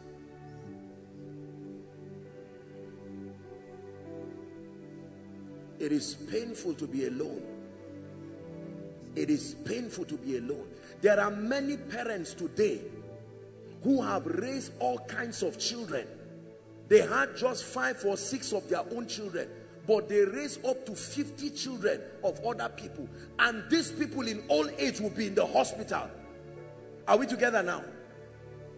Looking for 1 million for a treatment. And all those 40 people they raised, not one person can stand up to be responsible to say, no, I remember history. I will never allow mama die like this. Some of them will have private hospitals. Some of them will have schools. You need a burden bearer in your life. A burden bearer in your life. I've had the privilege by the grace of God in my own capacity to be a burden bearer to certain people. And I'm happy doing it. A burden bearer will go all out to turn your cry into weeping. That's his assignment. To insist till you laugh. Why are you about to go away? So I'm in 200 level. My father just died. My mother just died. They don't sit down and say, are we from the same village? That's not a burden bearer. It's your, what was your father? Did he know my father? I stand and I say this. Come. Every semester, receive this school fees. Give me your account number. I will be putting 10,000 until you graduate. And when you are about to graduate, let me know so that I will ensure that you have a job. Now, do you have a job? You are doing well? Sir, this is the wife I want to marry. Oh, really? Do you have an auditorium? We are trusting God because how much do you have? 100,000. Take 1 million. Go and pay for an auditorium. That's a burden bearer. There are churches that have had the privilege of burden bearers. That's why they don't announce, we have a project of, you know, God designed men to be burden bearers. This crying on stage for money every week. No. A real burden bearer will sit down and find needs. Why is this pastor's shoe removing? That shoe would, the pastor would never wear that shoe again. This shoe, no, it was embarrassing. Next time you go and buy. We noticed that this child was crying and nobody could buy bobo. Next week there's a carton of bobo for children. That's a burden bearer. And may you be a burden bearer too, because it is wicked for you to want a burden bearer in your life and not want to be that for another. You have to sow that seed of being a burden bearer. May your wife be your burden bearer husband. And may your husband, what's the next one now? May your husband be a burden bearer wife. Because, listen, let me tell you, if your spouse is not a burden bearer, you will see what will happen the day you are in the hospital. You've seen these things happen. Some persons are in the hospital, some people are selling their property, hoping that they will die. And then they later come and leave. It's when they are alive. They now find out that half of the estate had gone in expectation that you would die. Is that a spouse? This is why we will continue by the Spirit of God. Listen to me. Let me just digress for 10 seconds. This is why we will continue to guide people. You know, sometimes people make very, very poor marital choices carelessly. These are the things to think about. Father, is this person a burden bearer? Not for now, for the days that come. There are women whose husbands are confined on the wheelchair, and you will see them celebrating their birthday 60 years with the man. He can't talk, he can't walk, yet she's laughing. They say something about your husband. Say, even if we return in this life, I want him to still be my husband. That's a burden bearer. My generation, hear me. Open your eyes and your spirit and your understanding, and not make a catastrophic mistake that would destroy your life. Burden bearers. In my life, I have seen this. There are men of God who have taken it upon themselves to ensure that every platform that can afford me the opportunity to teach the ways of the kingdom is there. I am amazed at the invitations that continue to come from around the world, and you will hear that one pastor went and he took his time and sat and said, look, this and that and that, and burden bearers. The Lord gave the word. He said, great is the company of them that published it. If you don't have a burden bearer, you will pay for everything. The one who will help you drive your car, you will pay. The one who will help you cook, you will pay.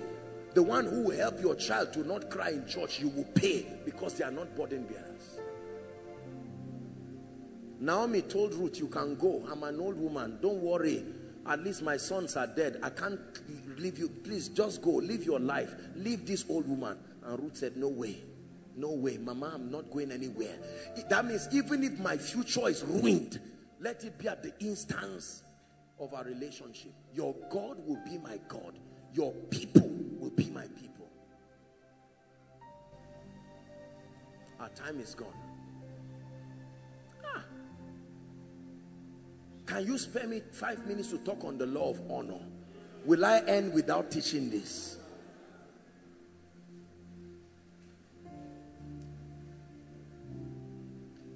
As you are agreeing to give me 5 minutes, it also means you are agreeing that if you don't have a legitimate reason to see me, you will go home after the grace. Make him ma, make him ma, make him ma, make him ma, make him ma, make him ma, make him ma, make him ma, make him ma, make him ma, Babu.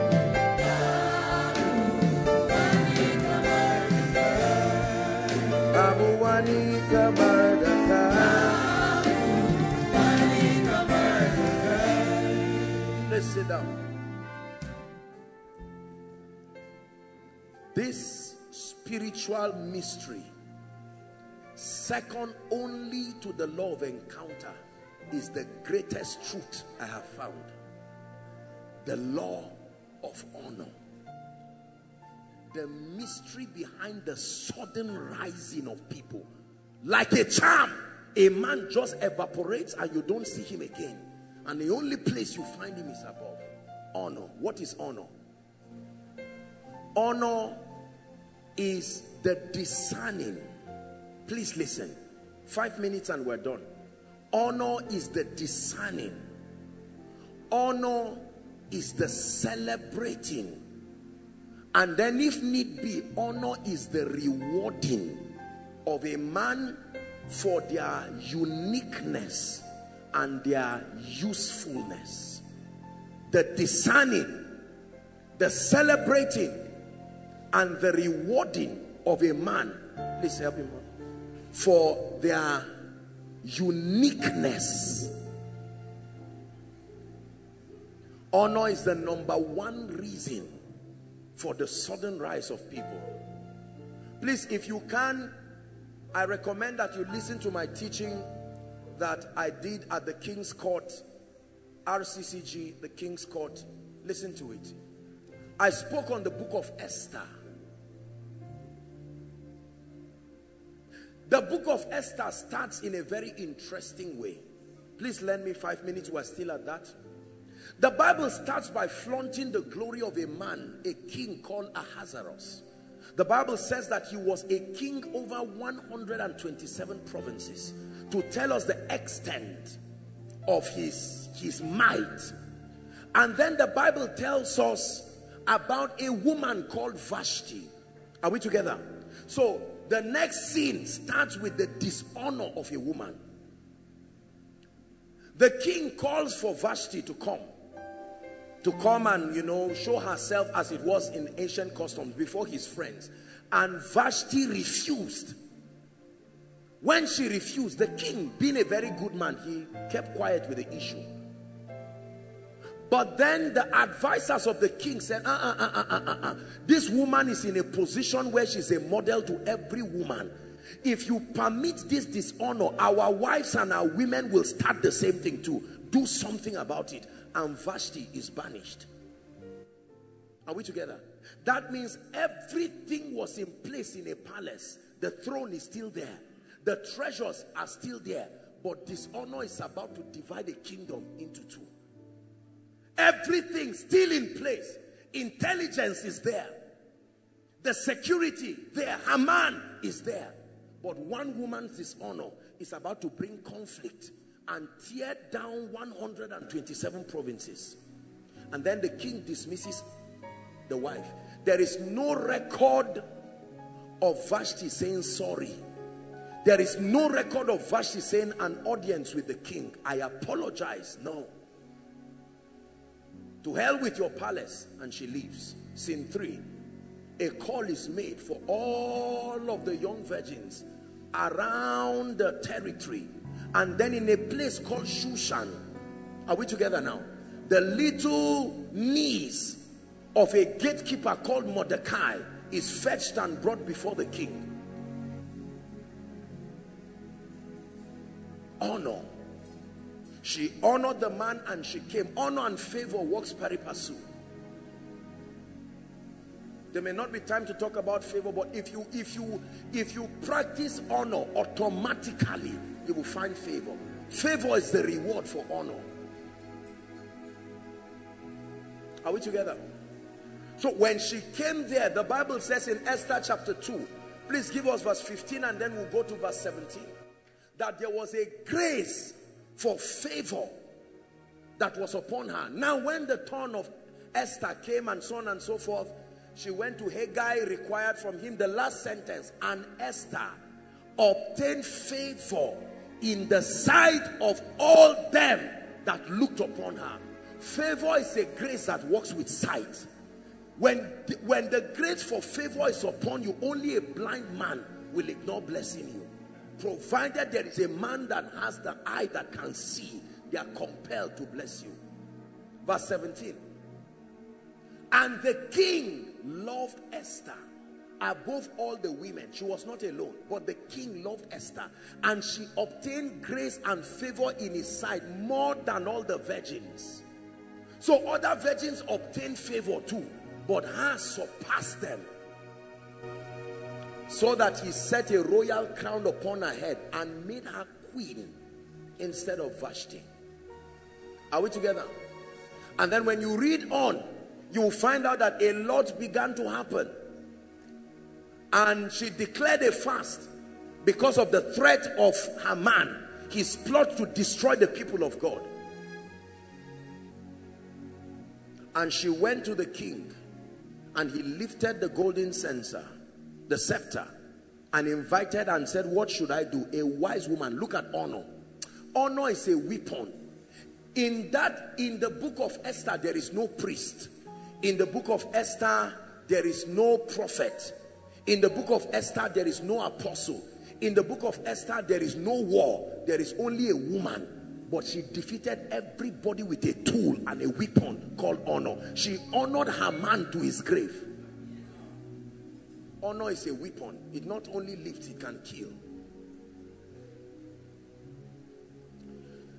A foolish woman would have told the king and said, King,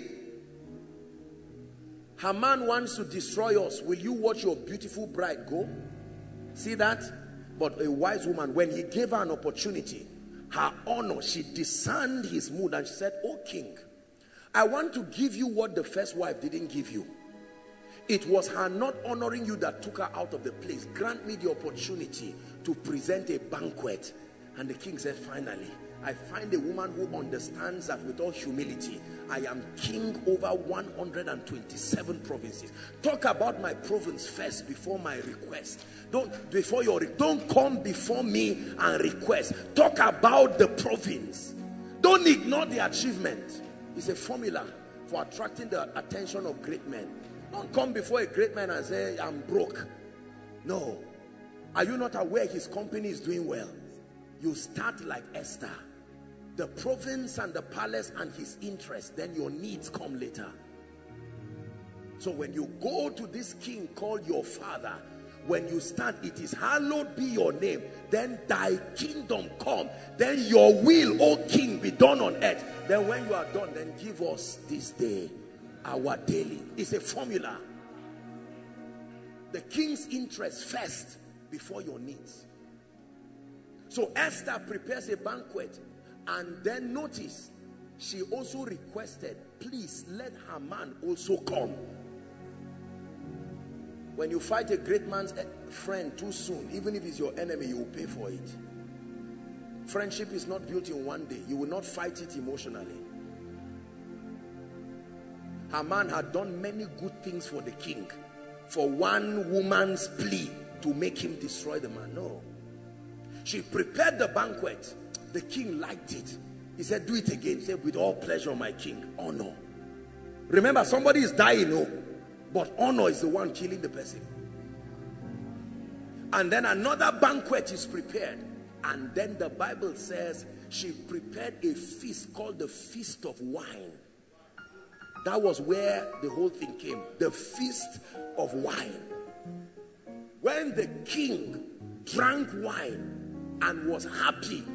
He now said, okay, what is it? And he said, oh king, I have a plea. Say it. Wine. You wait until wine comes. There is one who is threatening your queen and threatening your people. Who is that? That Haman. Look at a wise king. He didn't comment. He stood up and went to his garden, went around his lounge and was just thinking. And while he was thinking, you see, but when it's time up for your enemy, anything will be problem. The man went to the queen to kneel down. You know how you kneel down and just say, kill me here. The king now, you are even trying to rape my wife on top. That's the end of it. Couldn't he beg from a distance? He now came and knelt down close to the queen. He's just doomed. And listen, the moment that happened, watch this. Haman went back to his wife. Before that time, he went back to the wife and complained about what happened. And the wife said, who is this person? He said, Esther. He said, a Jew, you are finished. You are fighting a covenant, not a woman. You are finished.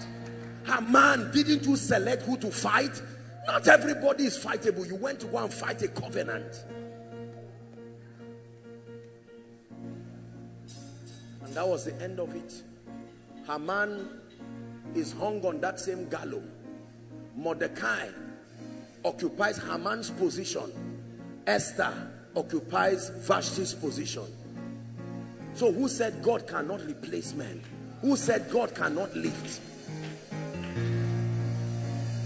Please hear me. Honor is powerful. Dishonor is dangerous. There is only one reason why men fail in life. Carry this message. Dishonor to God, dishonor to men, dishonor to principles. One more time. Dishonor to God, dishonor to men, and dishonor to principles. This is why people fail in life.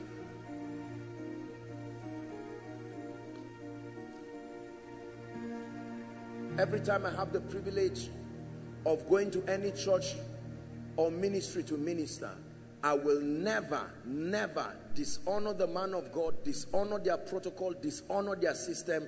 I will walk within what is provided. It's called honor. It's not weakness. Honor your father and your mother, that your days may be long. I tell you why many young people are dying like chickens. Dishonor. Dishonor. Dishonor.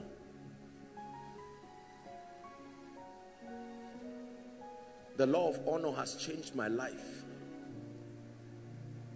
The law of honor has lifted me, lifted this great ministry. You can earn a living practicing honor.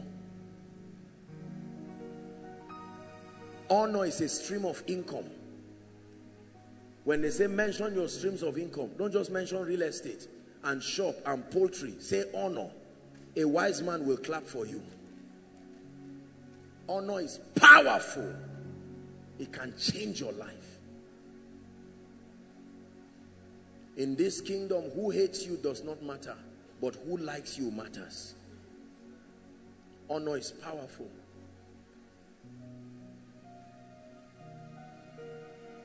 I continue to walk this law like a chess. And you walk this law, there is no power in existence.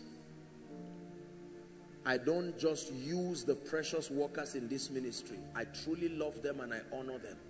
We prepare a bus to carry you after service as a way, a token of honor. Honor is very powerful. Let me tell you this. When God makes men like you, no matter what is done, within the context of that generation, you have entered your Sabbath. It is not enough for God to like you alone. The men he uses must like you. God can tell Pastor Femi, come Pastor Femi, I'm rounding up. God can tell Pastor Femi to bless me. He can reject that instruction. While he's struggling with obedience, I'm suffering. I will be seen in the vision that my testimony has landed, but it will remain in the dream. God agreed, a man disagreed, I'm paying the price. And the key will be honor. Honor is what we continue to teach in this ministry. Please hear me. You are part of this spiritual family. One of the signature traits of your life must be honor. Don't talk to people anyhow. You see elderly people, you insult everybody. Huh? No. An elderly woman is carrying something. Mark, please, can I help you? Oh, I'm a man of God. So what? Demonstrate the fact that you are called by your intelligence. Don't dishonor our children. You see my children here. Even if I'm not going to see anybody on the line, I must see these children. Nobody fights these small children and have me laugh at them. No. I will hug and they should jump on me and rumple me with their cloth. No problem. If we don't honor them, our future is dead. Honor is powerful. You see a wealthy man and he said, these people are just lucky. All these people. How can a young man, if not, I hear your father was this and that. You see, dishonor is why many people are poor and broke. They see every rich man and just think he was dash, he was luck. No. Every successful man, especially a successful young man. You know, one time we were traveling somewhere and I sat close to someone and I was sleeping. It was so bad. You know this kind of sleep, you are going like this all around because you are tired. And then, you know, the person was trying to, you're a young man. What kind of sleep is this? I just looked at him and I nodded my head. Said, you see, this is the kind of thing you are talking about. You are not asking why I'm seated where you are seated at my age. It's not, I don't mean to be sarcastic. I don't mean to be sarcastic.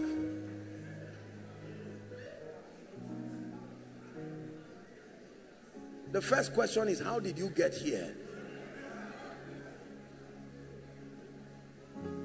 Listen, please don't dishonor anybody. You have a job and someone does not have a job. The person who does not have a job, you can honor your way. I've taught it, commanding result. Listen to it. One day, get up in the morning and polish the shoe of the one who has gotten a job. Don't say it's my younger brother, it's my younger sister, it's my, when I was in SS3, it was all those superstitious trado-African approach to life. You will be punished again and again. I have a great deal of respect for people who honor me. Sincerely. If you trivialize what I represent, I will not fight you, but I will never prophesy to you. You will not be close. You will not be around my life again because I'm going to waste my time. I don't hate you. I will not do that. I will never dishonor or despise any man, called young or old. No, I honor all men. Beware of people who have mastered the art of trivializing what you represent. They may be sincere, but they are dangerous to your growth.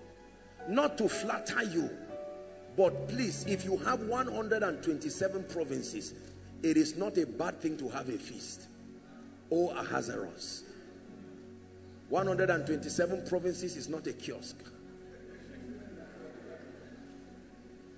Let us learn to practice honor. Some of you need to go back and appreciate your parents. Your father is a prof. Your mother is a prof. You are there sweeping the ground in life. You can say, Daddy, Mommy, please, whatever I've done, whatever needs to come on my head, how much is chicken that you cannot buy and prepare? I'm telling you this. There are parents who never went to school, but they raised 10 children. Not one of them is an armed robber. You think it's just, there is a grace there. One child is about to kill you. Go and meet them. Buy something they like and say, please, place something on my destiny. When I was about to start ministry, I met my father and my mother. And I told them, I told my mother, I said, you are a pastor's daughter. Your father was a pioneer. My grandfather was the first cooking president. The first cooking president. And it's that pioneer grace I want. I knelt down. When you are too big to honor, you are too big to receive. Adaptation is proof of honor. Great people are very difficult people. Don't want people to lift you at your terms. That is pride. When you want someone to lift you, adaptation is proof of honor. There are fathers of faith today that want to invite me, and you know, sometimes our precious fathers, respectfully speaking, they also don't know the schedule. But I've helped the protocol to say, just be open. Be open. I will see how I will adjust anything. Not that you stand and say, I'm Apostle Joshua Selman, and crash down. Honor is powerful. You are the one who loses when you dishonor men. We have to stop here. Teach your children to honor. Don't see a stranger and come and slap him. You spank the child and prophesy to the child and say, I did not give birth to this. In the name of Jesus Christ, you must change. You must become like your father. Pamper your child to have something, produce something that would destroy you.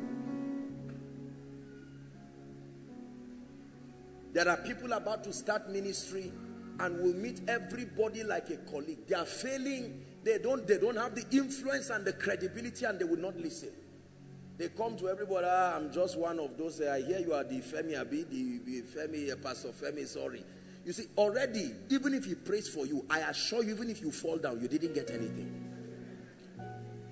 Yes. Falling down has never been the requirement for reception. It is honor.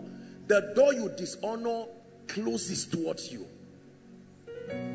I never find a man that carries something I need and I will keep quiet with it. No. One day God will give you an opportunity to see how I honor the fathers. You will be surprised. It's just that honor at that level always happens in the secret. I had the privilege to pray 2 weeks ago at Papa Iya Deboe's prayer room. I was granted the opportunity and the tour, and I said, please grant me the grace.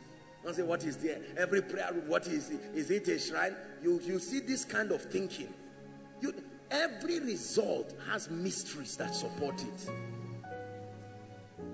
When I laid down, I prayed. One of the things I told God is, Lord, I honor this our servant. You have made him a voice. A few years ago, he went to David Yongicho for prayers for that church growth grace. A few years later, Yongicho called him to come and pray for him.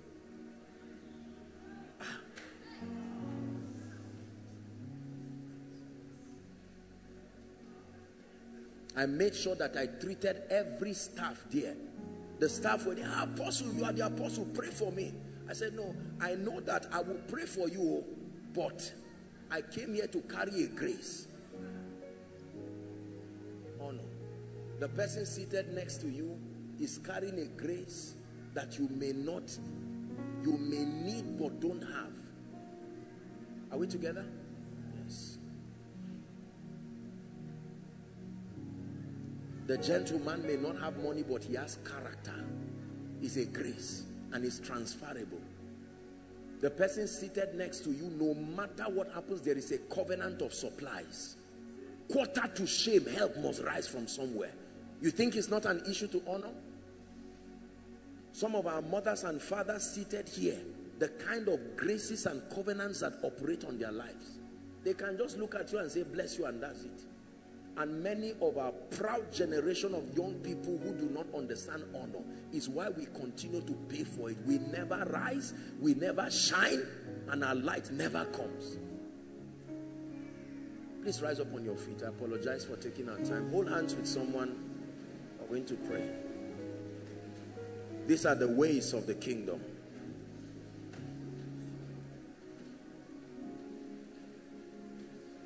Just one prayer and we are done tonight. I apologize, our time is up. I don't know which of these laws I have shared with you. I don't know which of these mysteries. Please hear me. I don't know which of these spiritual mysteries you have compromised on. But it's time to cry to God. I have said, there are many of them. This is a revision. Just come hold him, please, so that. Which of these mysteries that you need to know, which one am I missing? Don't say things are not working in my life. Nothing works till you engage it. There has to be something you are missing. Maybe it is dishonor. Maybe you are not putting your faith to work. Are we together? Maybe your mind You are trying to acquire things in your life that has not come by growth. Please, whatever category, lift up your voice in 2 minutes. Let's cry to God. We came to church tonight. Church is a place of transformation.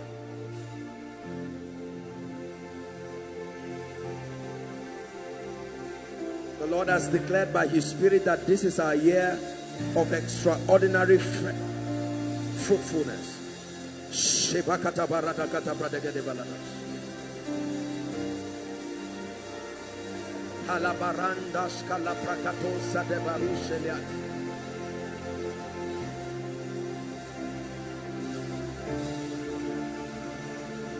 My life is changing. Prophesy to yourself. I'm rising by the Spirit, by the power of the Holy Ghost, in the name of Jesus.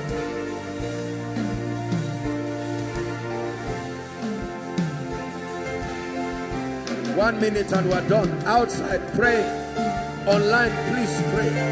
The keys of the kingdom, the mysteries by which we reign, enforce us of divine possibilities upon the life of a man.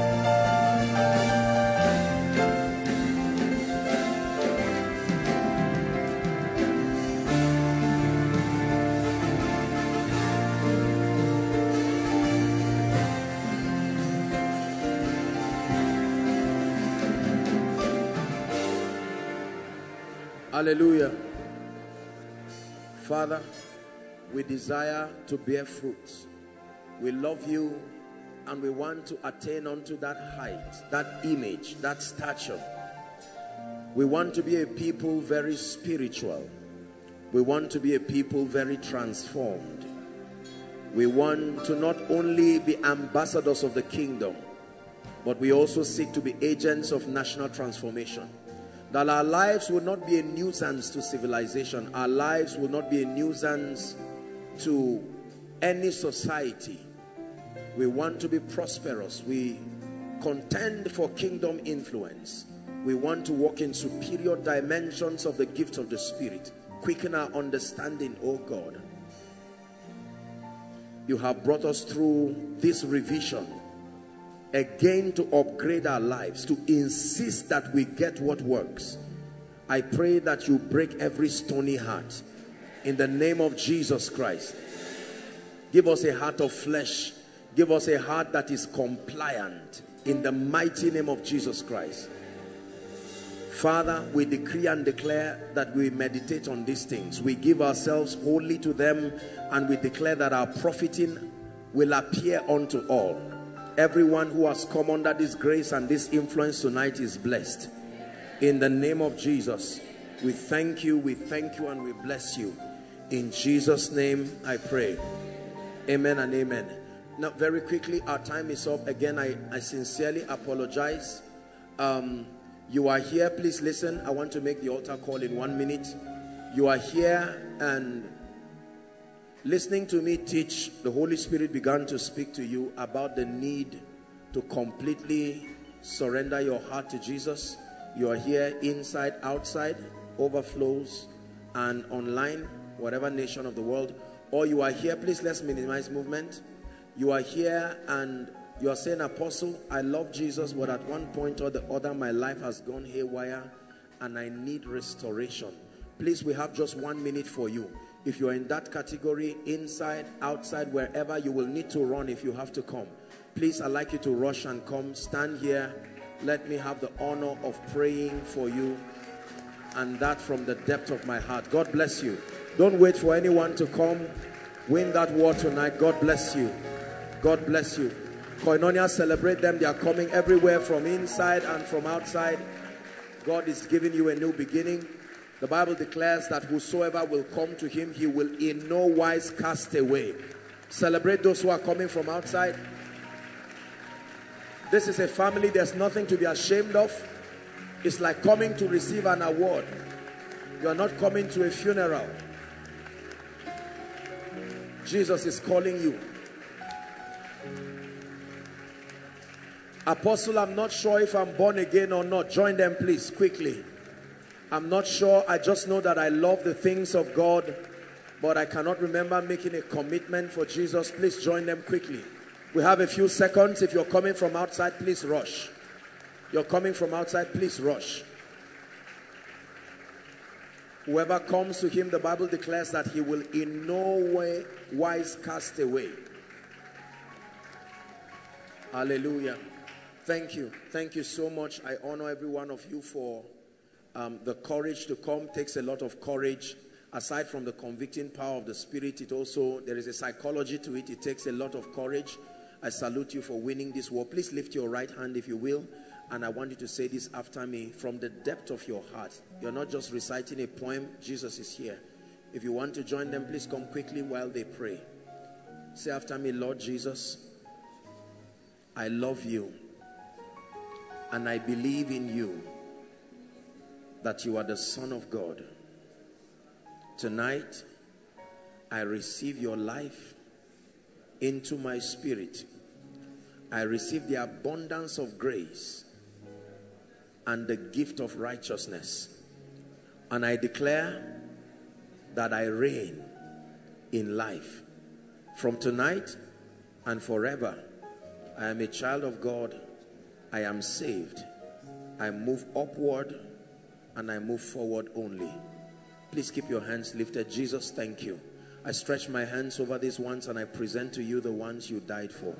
It's an honor to lead these precious people you have so loved before your throne and to present them to you. I pray that the grace that keeps will keep you. In the name of Jesus Christ, I declare by the Spirit of the Lord that your sins are forgiven. The Lord gives you a new beginning. In the name of Jesus Christ, you go from strength to strength and from glory to glory. In Jesus' name, amen and amen. Thank you so much. I appreciate it. Dearly beloved, I hope you were blessed by this message. Do not keep the video to yourself. Share to as many as you can to help them bless. Check our homepage for more of our messages. Subscribe to the channel, comment on it, like it. See you on our next video. Bye. Pray for your destiny.